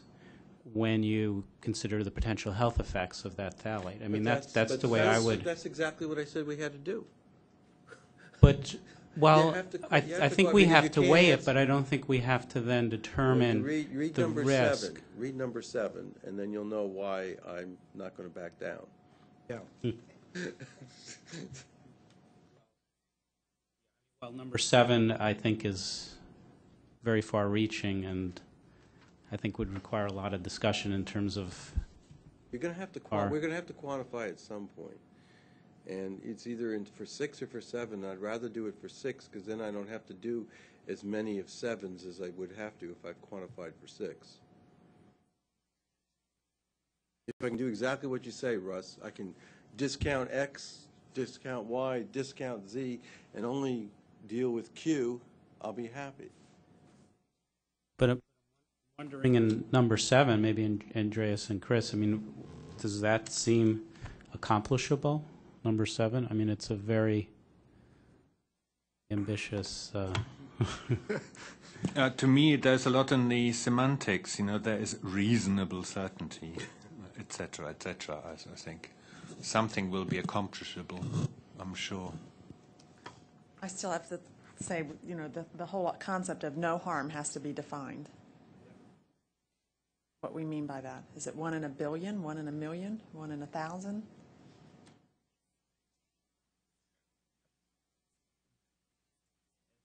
You have in there children and pregnant women, so you have a very different potential risk to a fetus versus a child. Yeah. Well, they did it for arsenic in drinking water. I guess we can do it for phthalates and whatever. I mean, again, depending on the endpoint, are you going to have an estimate of risk, or are you going to have we're above a certain level of concern or below it? This is something that developmental toxicologists are very sensitive to because, teratogens get in to the fetus or embryo and different routes, and some of them are less of a problem depending on the chemicals. Some of them are more of a problem, and so it seems to me that at least when we're talking about pregnant women, that route of exposure is going to be an important consideration, and what that contributes to the possible burden. And especially since in 7 we're supposed to make a risk assessment. Right. So And I don't know how you do that without. we need some intake doses, and if we are able to prioritize them based upon some quantitative estimates with various realistic scenarios for 6, we're in much better shape. Yeah. I think we can calculate intakes from 2 ways. One way is from biomonitoring data, which is an integral measure of all routes and sources of exposure. We can get a pretty good estimate on what is the exposure for different populations based on biomonitoring data. But I go along with you too that if we see that for some populations and some phthalates, or the phthalates cumulatively taken together, there's a problem because we reach doses which are close to or over the tolerable daily intakes, then we still have to investigate the routes. And this can only be done with the models for the products, for the toys, for application of personal care products and so on. Looking back over this, why do I have the thinking that we're focusing just on children? If I just review this quickly, I don't think it says anything about children. It's talking about children's toys, but it's not talking about just limiting it to children. 7 says children or pregnant women or susceptible. Or other. Or other. Well, I mean, That's me, other. You're another? I hope they're not meaning genetically susceptible. yeah, that would be tough. I mean, are we really talking about exposure to humans, not with particular thought on children, but or is it wrong to say let's just focus on children, including fetuses, infants, all the way through adolescence? Also says, or other susceptible individuals and their offspring. So I think they're still kind of coming back to the child or the fetus. At least my reading of it. Of the child? Yeah, because then it says, or other susceptible individuals and their offspring. I don't know, women that may be more susceptible. It's vague, I'm not sure but what that means. yeah. Only pregnant women have offspring, as far Yeah. as I know. No, yeah. Well,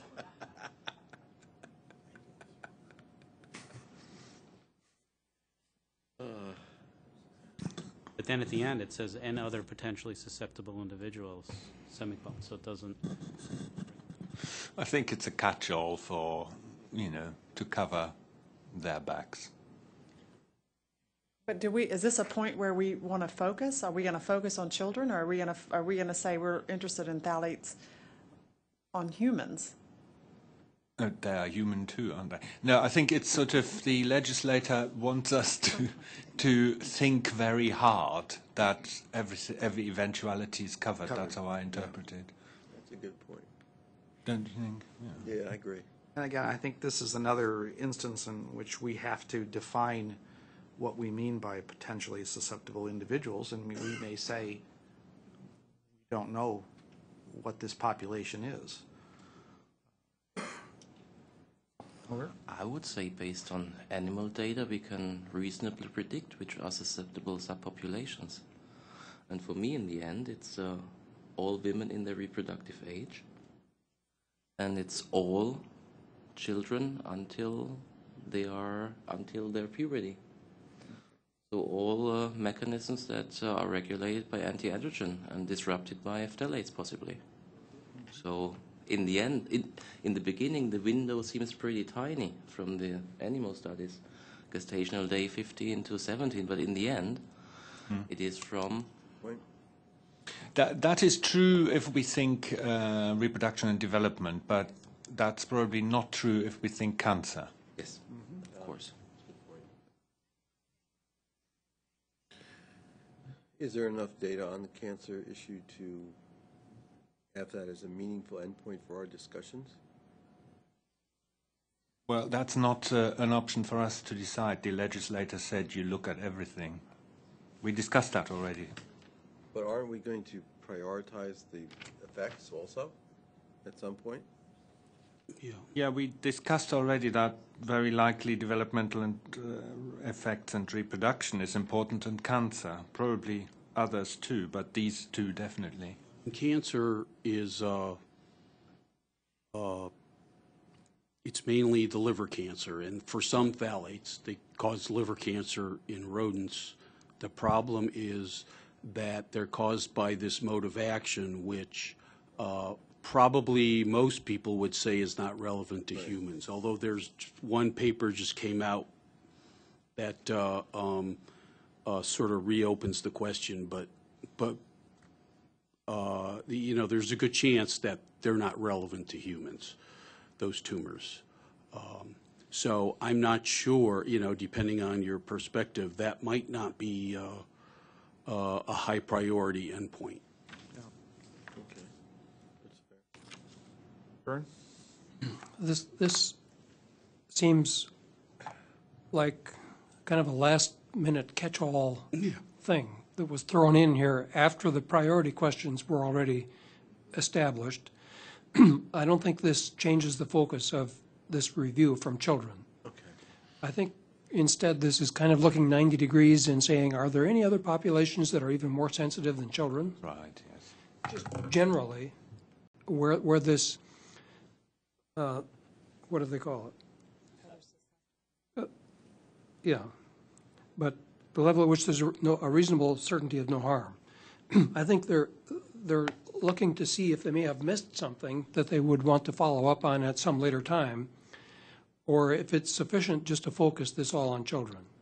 And then the next question is, we have looked at phthalates, now look at things other than phthalates, look at the substitutes. So I see those two as kind of cleaning up the whole thing here and bringing those two last questions in after they've already addressed the priority ones that relate to children. That's how I look at both of these.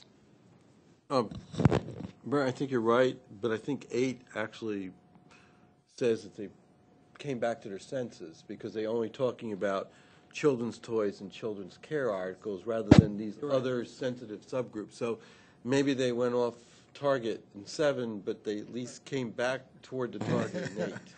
It kind of came back to the real world. But I think if we attempted to do the whole picture, it would detract from our ability to look at children. Right. And that's what I see as the primary focus. Primary focus. I agree. So the pregnant women is there just for the fetus? And whatever different exposure levels may be. That I think, that's my opinion. And unless we see more specific recommendations that say, look specifically to see if non-pregnant women are different from pregnant women, then I think it's a different question. But I don't see that in here. Well, one of the other susceptible populations could be adult males, correct? And so we could, you know, say that and give a paragraph to that, but have the main focus be on children, from the embryo, fetus, through, not sure where, we'll have to define that. Young children, adolescents, I don't know. It's obviously a continuum, but. Yeah, where does it end for females or for males? That's the question I have. I mean, for males, it doesn't end, but it's just the fetus is more susceptible than the juvenile, which is more susceptible, more sensitive than the adult. Adults just need a higher dose. Paul, it ultimately ends with death. Oh, hell. Thanks. I agree. Okay. Well, obviously, we're going to have to still sort some things out with respect to 6 or 7 and 8.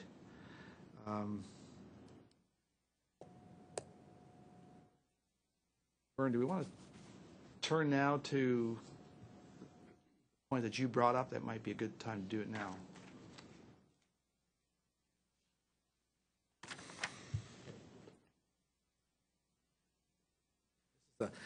A strategy, I think, question we need to deal with. A strategy on how we would approach this whole task so that we don't choke on it at some point. And that there are maybe more options than these two, but just in terms of my thinking, this is as far as I got. One approach is for us to proceed chemical by chemical and address the questions that there are to describe the potential risks of these phthalates and the substitutes for that one specific chemical at a time, approaching whether we would make recommendations for either continuing the ban or for creating a ban or for changing the ban that does exist. And that there is a rationale for doing that, but the other approach is to not start our discussions chemical by chemical, but concept by concept. And the one that I think we're most likely to stumble over is what is this threshold for acceptable risk? And to some extent that's independent of chemical, but if we start out chemical by chemical, we are certainly going to end up with the first chemical trying to decide what is acceptable risk. And then the possibility is that we would have to go through that discussion each time because now the scenario is different. There are different kinds of data, different kinds of exposures, et cetera. And I think we've all been on committees where that discussion consumed a huge amount of time compared to everything else if you let it go too late. So the possibility is that we would approach this from the standpoint of looking at some kind of rules of operation of thinking that we would agree to before we have DEHP in front of us or before we have one of the phthalates where there is very little information. And the approach then becomes skewed because there is no other DEHP here. And so those are two scenarios that we might consider as we approach how are we going to most efficiently use our time and not have to revisit issues because we didn't take certain things into consideration when we discussed this earlier. So I would pose to you for discussion whether we might approach these in what would seem like a sensible way, going chemical by chemical, or do we delay that and talk first about some concepts of doing risk assessment and then apply them to the chemicals in the orderly way, or do it all phthalates at a time, however you would want to do that. Comments? I think this gets to the heart of how we're going to deal with this. My instinct would be to go for the second approach, which you outlined, the conceptual one, for a simple, straightforward reason. The charge is to look at not only phthalates in isolation, we have to do that as well, but to consider them in combination. If we pursue the first approach, chemical by chemical, and then discuss chemical by chemical whether continuation of the ban should be recommended or not, I think we're missing a great chunk of the spirit and the intention of the legislator. So I would favor your second approach.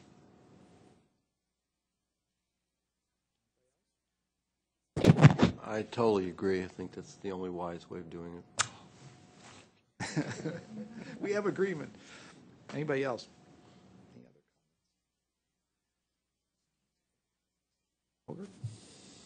I think we should define the basis for our risk assessment approach in terms of tolerable daily intakes. What is tolerable, what is not? Do we scoop out these intake levels to a certain degree for one phthalate? What do we do with a bunch of the phthalates? Yeah, I would say definition of the risk assessment approach we choose.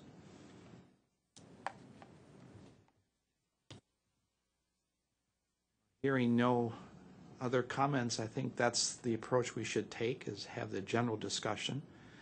The obvious question is, then how do we proceed to do that?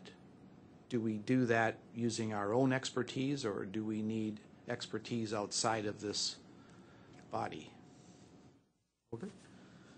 So what do we need for the risk assessment?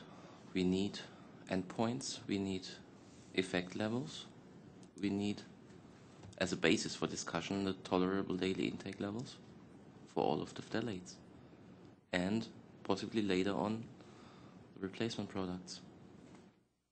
I think we need this basic data from the beginning on. So There is an interesting report also from the National Academy of Sciences about risk assessment in the 21st century, and there's a very thought-provoking chapter in there which is very critical of these numbers, these quantities that usually come out of toxicological risk assessment, and instead calls for focusing rather on action before we take those numbers too seriously and then they begin to assume a life of their own, and et cetera, et cetera.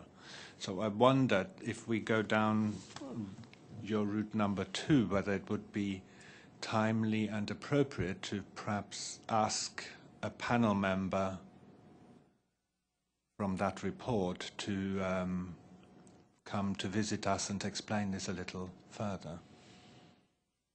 I think that's a good suggestion. Bernie, you want? And coming back to your question, do we bring in outside people to talk to us, or do we start through?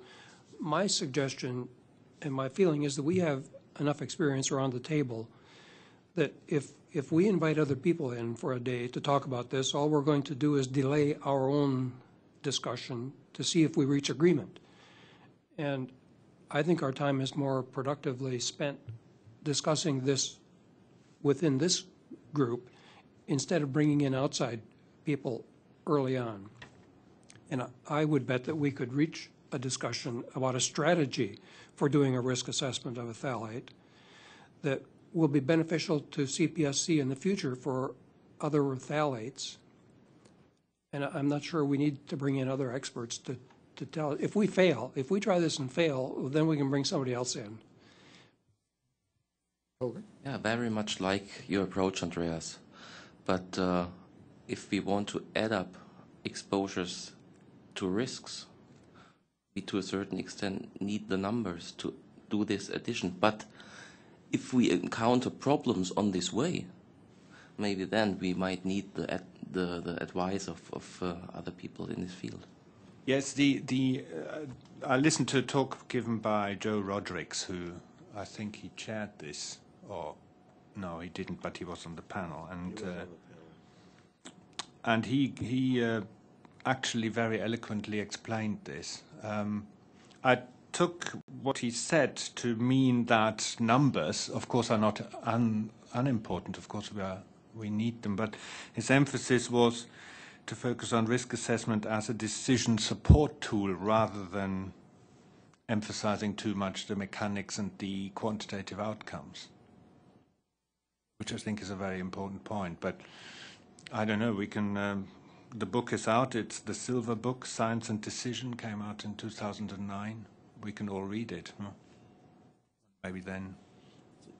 It's a good report. It's going to help us do the framing, but it's still, when it comes down to doing the work, we're going to have some contractors do these calculations for us, and we just have to decide how we're going to do it in such a way that it's meaningful us for prioritization of both the potential effects we want to consider in long term and the potential exposures we want to evaluate in the nearer term.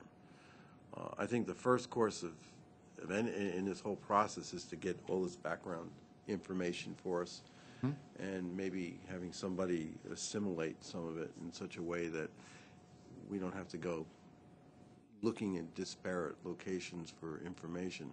I'm mostly concerned in terms of starting off with the endpoints that are the most crucial, and where are we going to go from there, because that's going to define a lot of the things that are going to cascade out from that, both in terms of biomarker data and in with work with respect to, you know, intake doses that we're going to have to do later on.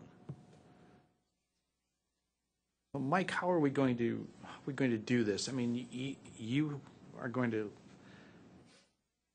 search and provide us with all the data, but at least in some areas that's going to be huge. Are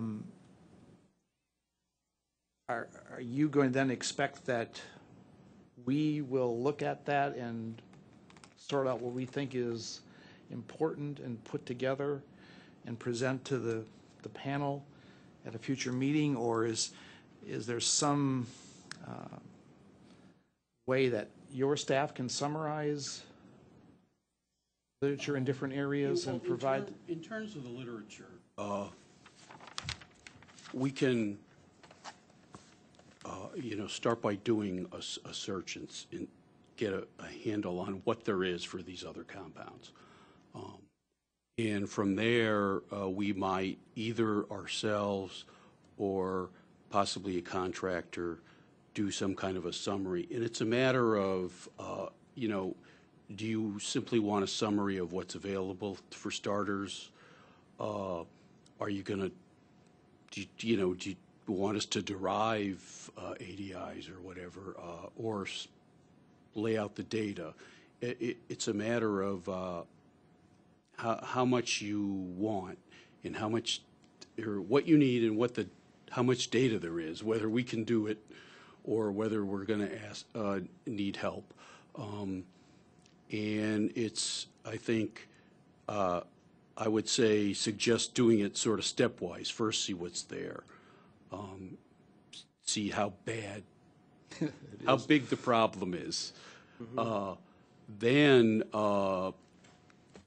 get a little more detail about, you know, exactly what you need. Do you want us to pick out particular endpoints or whatever it is? Because I know some of these data, there's going to be typically you will get a couple, you know, 1,000 pages of LD50s, like over and over. Did it LD50 on Tuesday, and on, guess what? Next week it was the same. And you know, a few of these chemicals they're going to be data rich, but a lot of them I think it's going to be data poor. And it's also, we don't know, for so many of these, we don't know what the exposures are going to be anyway. So, I mean, yeah, we'll think about this before we invest exactly what we're doing before we invest too much. Other than that, you know, certainly we can gather data, we can, you know, depending on the amount of the task, the size of the task, we can do some sort of analysis, get together the no effect levels or whatever it is, dose response data, whatever we can find, as much as you want to do. But I guess in the end, we would want to know exactly what you want. You want us to identify the endpoints, or and then do the, you know, look for quantitative data, whatever it is. I'm still a little unclear on, you know, for all of these chemicals, you know, there's only 10 where there's biomonitoring data, so we have no idea what the exposure to these others are.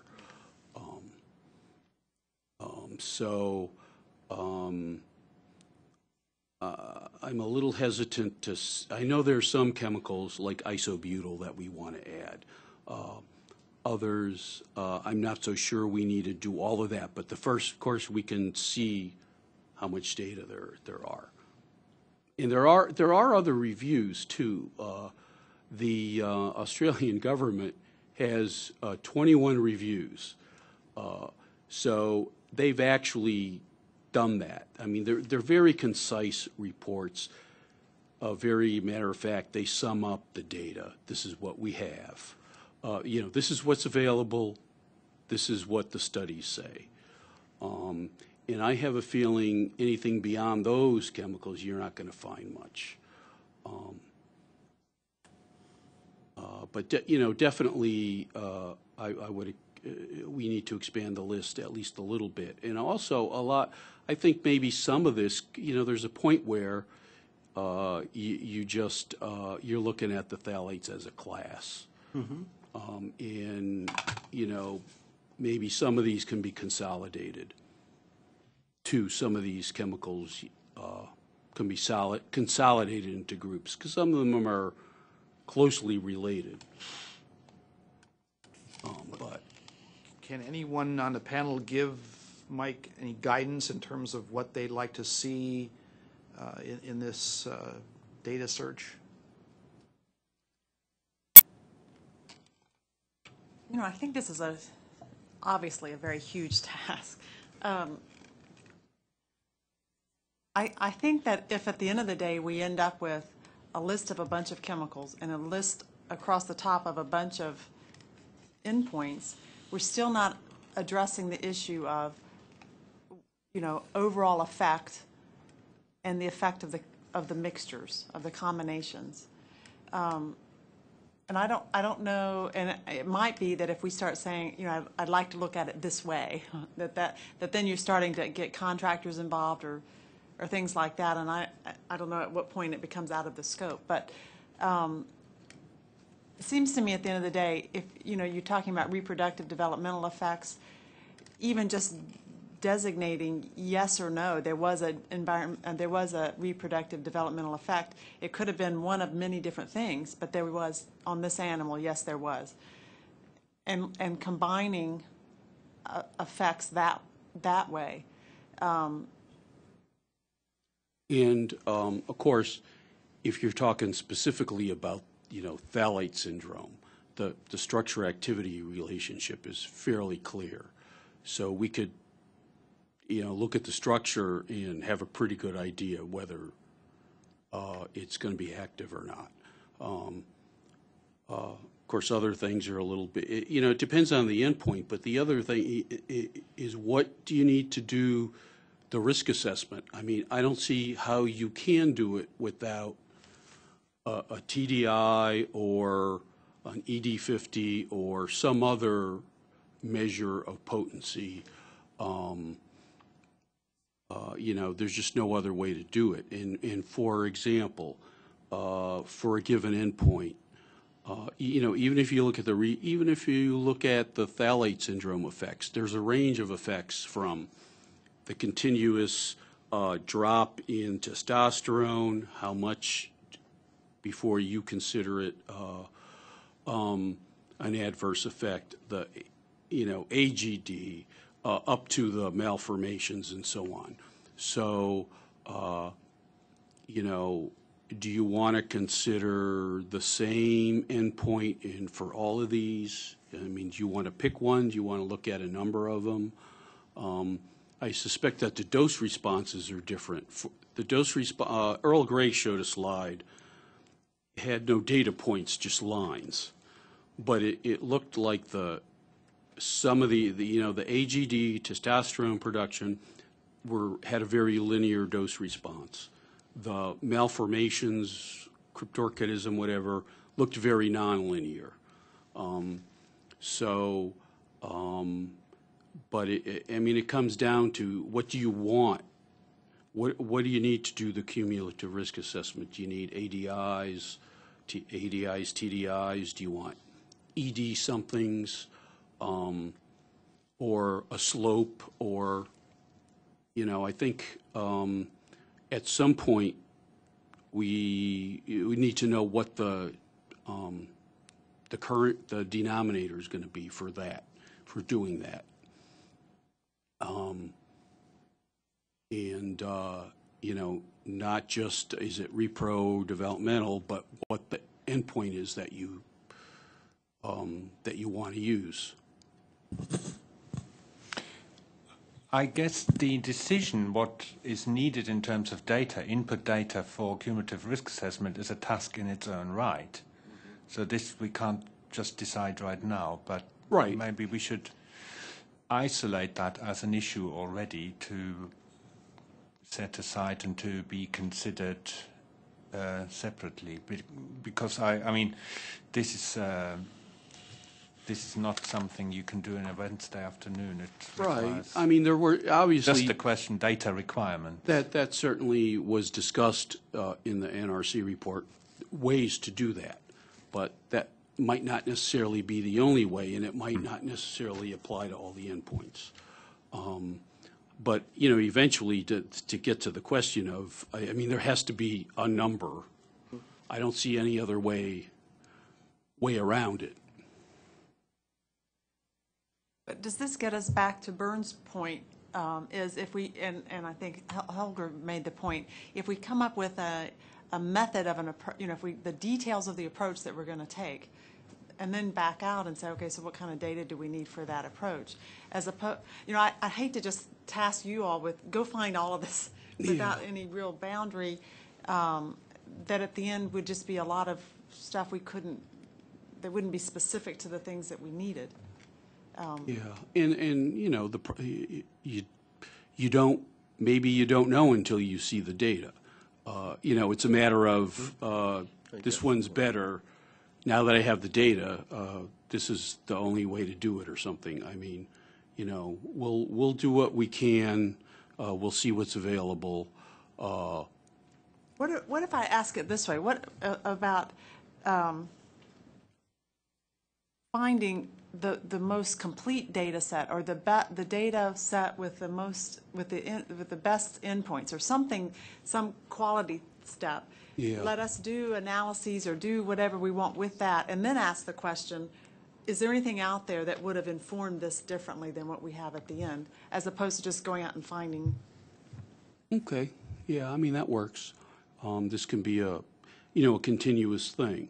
You know, get the most important, the most glaring deficiencies first, isobutyl and so on.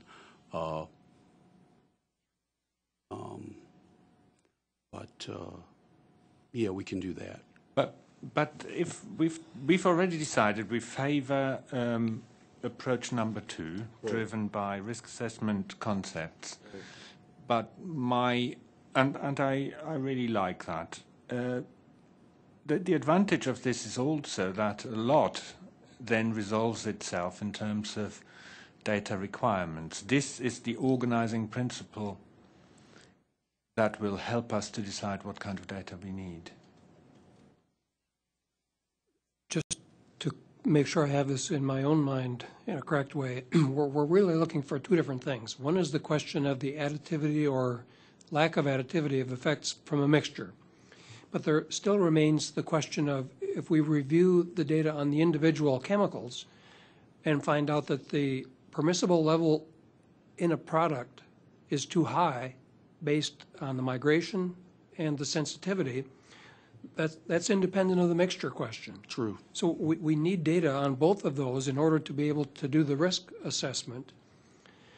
And from the standpoint of looking at the effects of the mixture, it would seem to make sense to not cast the net as wide as we possibly could for an effect that was seen in one phthalate, in one study, as opposed to looking at what are the small number of responses that are common across phthalates.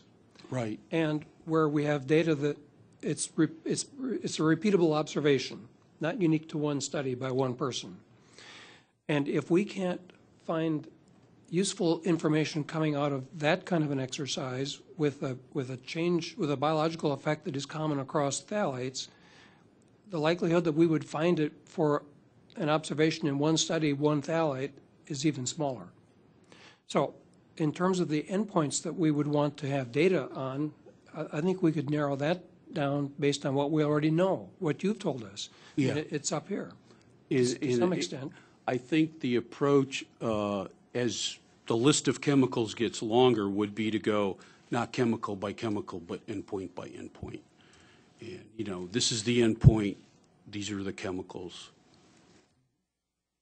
That might be the best way to organize the data. Organize that slide.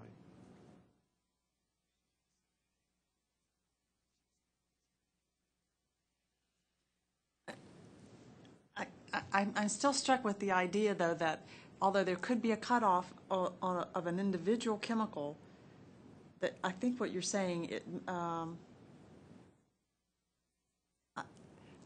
it's the combination effect that I think we still just need to think about. I can't imagine that there would be a cutoff for a single chemical that wouldn't be, if there are chemicals that are acting in a similar way in some sense, that it wouldn't, that by considering the mixture, it actually is a lower level than an individual chemical, if it's an additive effect. We don't know if it's additive.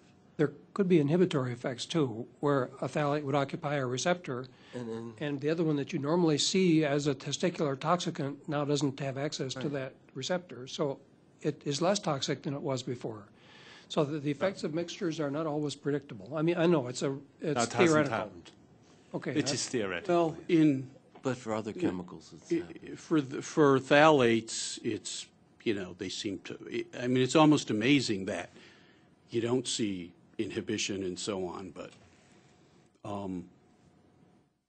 for phthalates, it seems to, well, phthalates for the particular endpoints, it's additive. Everything else, I'm not aware of any actual data. I mean, it's, any assessments you do would be based on just assumptions, I would think. okay. I would start it simple. The dose additivity we would restrict to a certain endpoint. To do this calculation, we need the individual information on the phthalates. So it all starts with looking at the endpoint for the individual phthalates, and then we can speculate on those additive effects in terms of doses. Yes.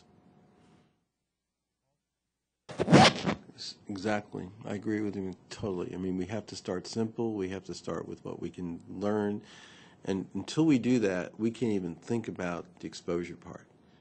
You guys have to give us some idea as to what you're looking at as your biological endpoints and the meaningfulness of various compounds to reach that endpoint, either additively, singular, or synergistically, because without it, we'll be lost, because we can't make any kind of exposure and then dose estimates without it. So I think that's fundamentally where we have to start and keep it as simple as possible, because if we start looking at various trees, we're going to lose sight of the goal.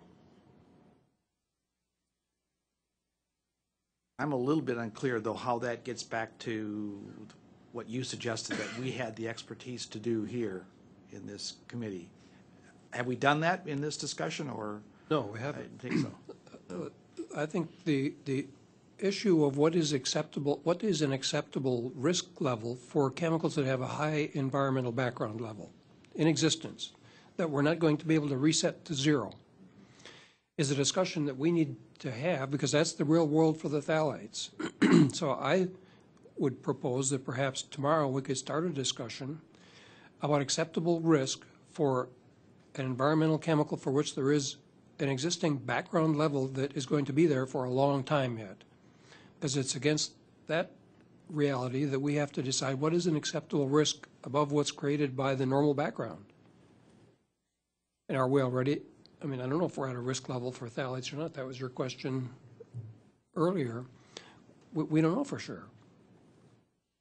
But I think that's a discussion that we still need to have. Okay. Do we need anything provided to support that discussion, or is this something we can? Well, yes, but I think it's around the table. Okay. And the discussion, it would be great if, for those of us who haven't read this other report that you were talking about, Andreas, it would be helpful if we could have a few minutes of assistance from people who have read insightful documents that some of the rest of us haven't looked at yet, that would be a place to start this discussion and update us on current thinking from the Joe Rodericks of the world, for whom I have a lot of respect. And then we can see how do we use that current thinking to address the question of acceptable risk to a phthalate. I mean, You can go, Andreas. No, you were going to answer his question, so I'll defer to you. Go. I could tell a joke about Iranian twin pregnancies now, but Need a joke, I think, at this point. Yes, we need a joke. they're the longest in the world. Did you know this? Because when it comes to birth, the one twin goes, no, after you. And the one, no, after you. You go first. No, you go first, and so on. Anyway, just remind. Anyway, what, in answer to the issue here, we could do that, what you said, Bernd. In addition, for example, I could... we've just published a first attempt at cumulative risk assessment for these chemicals and related agents, and if you wish, I could give a brief presentation about this tomorrow. It might help. Yeah. Good. I think we need to make all this more concrete. Yeah. At least for someone coming from my perspective, where I don't do this sort of thing, never have, and so. Now, are you talking about the paper with the synergism? No, not that one. That would feed in there a little, but it's another one. Kortenkamp and Faust, cumulative risk assessment on phthalates and other antiandrogens. I mean, is it in print yet? It's published, Okay. but only just 2010. What journal? International Journal of Andrology. Okay. I don't know if I can get it by tomorrow, but I'll see what I can do. See if we can get a copy of it for the... If you get the PDF, could you pass it on to me as well? I only have one for uncorrected proofs. Yeah, it's a matter of how soon I can get it. Oh, gosh. I know, it's so tough now. Okay, so we've Just got one- our agenda set for Can I tomorrow. have Yes, one you- question? To, I guess, take the point of Burnt's a little bit farther, do you guys have the data that CDC has published on phthalates in biomarkers, biomarkers for phthalates? Because it'd be really interesting, I think, for us to get a perspective of what the range values are right now.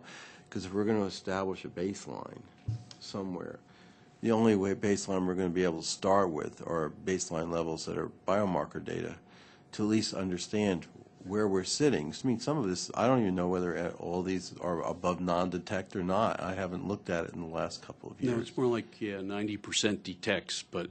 But I think it's important for us to understand what's out there right now. In terms of, they've had 3 reports, I believe, right? And I'd like to see those data in terms of the 3 reports separated by percent frequency and by percent frequency by age, because I think that's important for us to consideration. And I think that's a reasonable amount of data we need to at least start with Bernd's idea of what's background and what's above background. Just want to add to the enhanced data, which is very valuable. But I think there is one point that has been overlooked all the time when interpreting enhanced data in terms of exposure. Enhanced data is urine data after fasting. Yeah. And when calculating back to exposures, this has always been neglected. So this might be an issue to discuss. Yeah. That's an important detail, but just to get an idea of what's out there. I mean, you're going to see there's a large amount of data really low, and there's a few that are really high. And I think just to give ourselves a perspective, that's all I'm looking at this point, not the analysis of it. I think you have it, the paper I have together with Antonia. Well, it's on the CD. I mean, I have the report, the last report, the summary data, sitting out on my desk. The data we can get. I mean, you can download the raw data and do all sorts of analyses, and we may want to do that later on. But yeah, I can pull up the. I mean, there's just some simple graphs Yeah. that everyone should see from the oldest to the newest. I think it's useful for our people to understand what it is that we're dealing with, and I think it's important consideration. Chris has brought up the idea of biomarkers a number of times today, and it's good to at least get some feel for what they look like.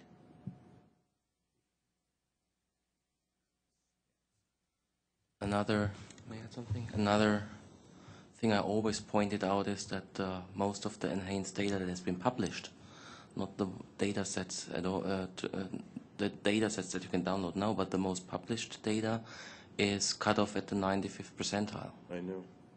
So you don't see the upper 5 percentiles. You don't see what can happen. You don't see the maximum exposures that could happen when you chew on something or some. That's why I want to see the Exactly. the We need the raw distribution data functions. until Yes. the end. Right.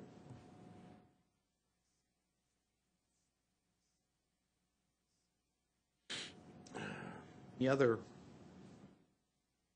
requests before tomorrow's meeting?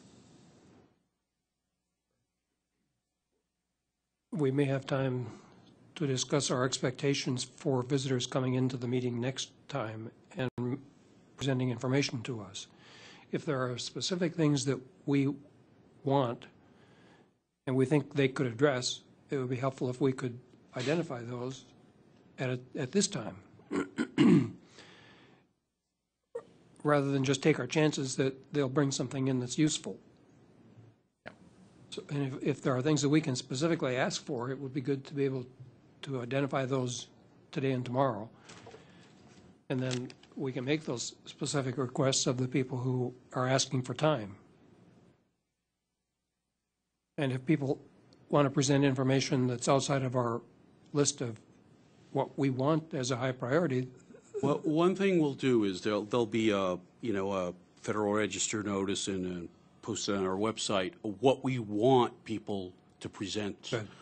But we can, in as much or a little detail as the panel wants, and it's something we can talk with the chair and the co-chair when we prepare it, is, what are the specific questions you want to ask of the presenters? That definitely we can do. So tomorrow's discussion, we really need to outline those kinds of questions and potentially who can provide. Or at least to get a good start on them. Yeah.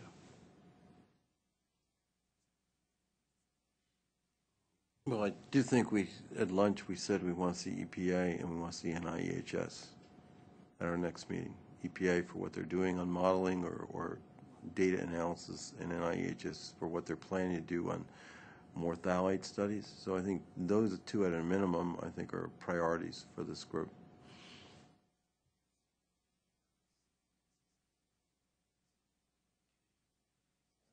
I assume before we leave tomorrow, you're going to want to talk about the next time we gather, right?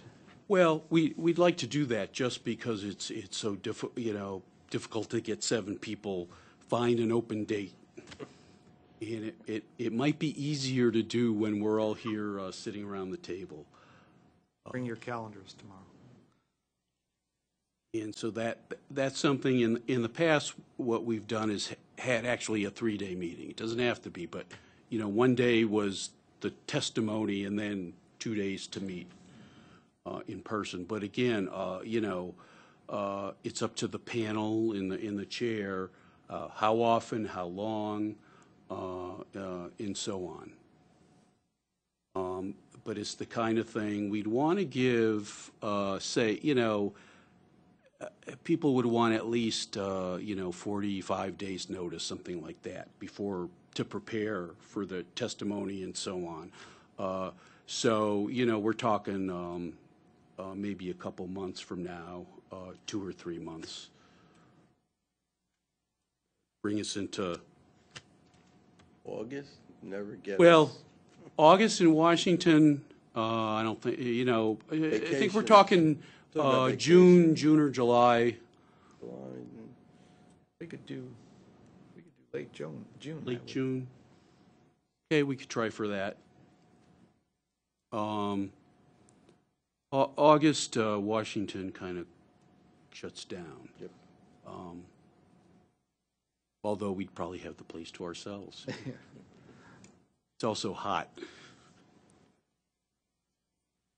Late June sounds good to me.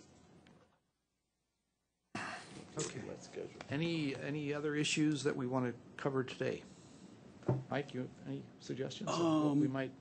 I don't have anything specific yet for today. I think we've got an awful lot done, and I think we've got a great start. It's, you know, it's up to the chair if you think we've done enough for today, and if you want to take a break.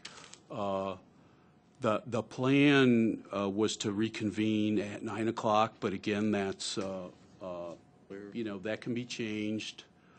We can probably do it a little bit earlier if that's what you want to do. I have to leave at 2:30 tomorrow. So do I. Catch a So, plane. Yeah, that's right. I mean, we do have people leaving a little bit earlier, so if you want to start a little early, that's good, and that's fine. And let's see, other than that, you know, I think we're good, just if you tell me what time. So what do people think about starting at 8 rather than 9? Is that acceptable? It's okay with me. Okay, Start at 8 o'clock? so tomorrow we'll start at 8. Breakfast? Well, do you want to, I mean, we can still bring in some breakfast for the panel. Want to do that earlier or start it at, you know, 8 o'clock? Have that at 8. Like, we could still bring in some food at, do you want us to bring it in at 8? We can start off. Okay. Okay. One thing we'll think about it. Tomorrow, we don't have this room because there's going to be another meeting going on. We're going to have to use a room upstairs. So we'll have to, I'll have to actually, or one of us will take you up. It's just a couple floors up, but we'll have to take you up there.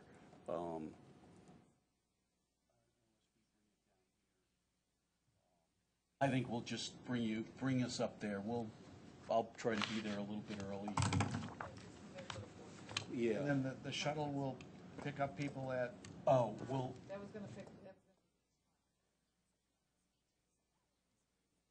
Okay. We had scheduled for 8. That should be fine. Okay. Short ride over here. And Yeah, and that way, We walk, anyway. We can walk and be here by 8 o'clock. okay. I mean, if that's what you want to do, the weather's good. Not far. Okay. So the we'll, agenda tomorrow then will be to discuss Burns' proposition and how we. Others who want to add in. Yep, that's right. We're going to start with, yes. okay, and yeah, I'll see if I can dig up a copy of that paper and Haynes data. I'm not sure if I can have it in a form that, you know, I've got these, what they have in the report is like a page. Well, this is not on the right page, but it's, you know, basically a page or two per phthalate, so, or per metabolite. I'm not sure I can get it by tomorrow into a useful form. Get but I'll us see. get some, the most important. Don't try them all. You know, because I think what we're talking about here is baseline. So you're Yeah. talking about the most important phthalates for us as we consider things as we go along. There's a 2008 report on the environment by the EPA that actually uses 2001, 2002 NHANES data. But there's a that later has it- version. That has it pretty well summarized. I have a PDF copy of that, or at least of that chapter, if you want to. Yeah, but there's a later It's data much set. later than that, yeah, but if you, I mean, it gives you some indication.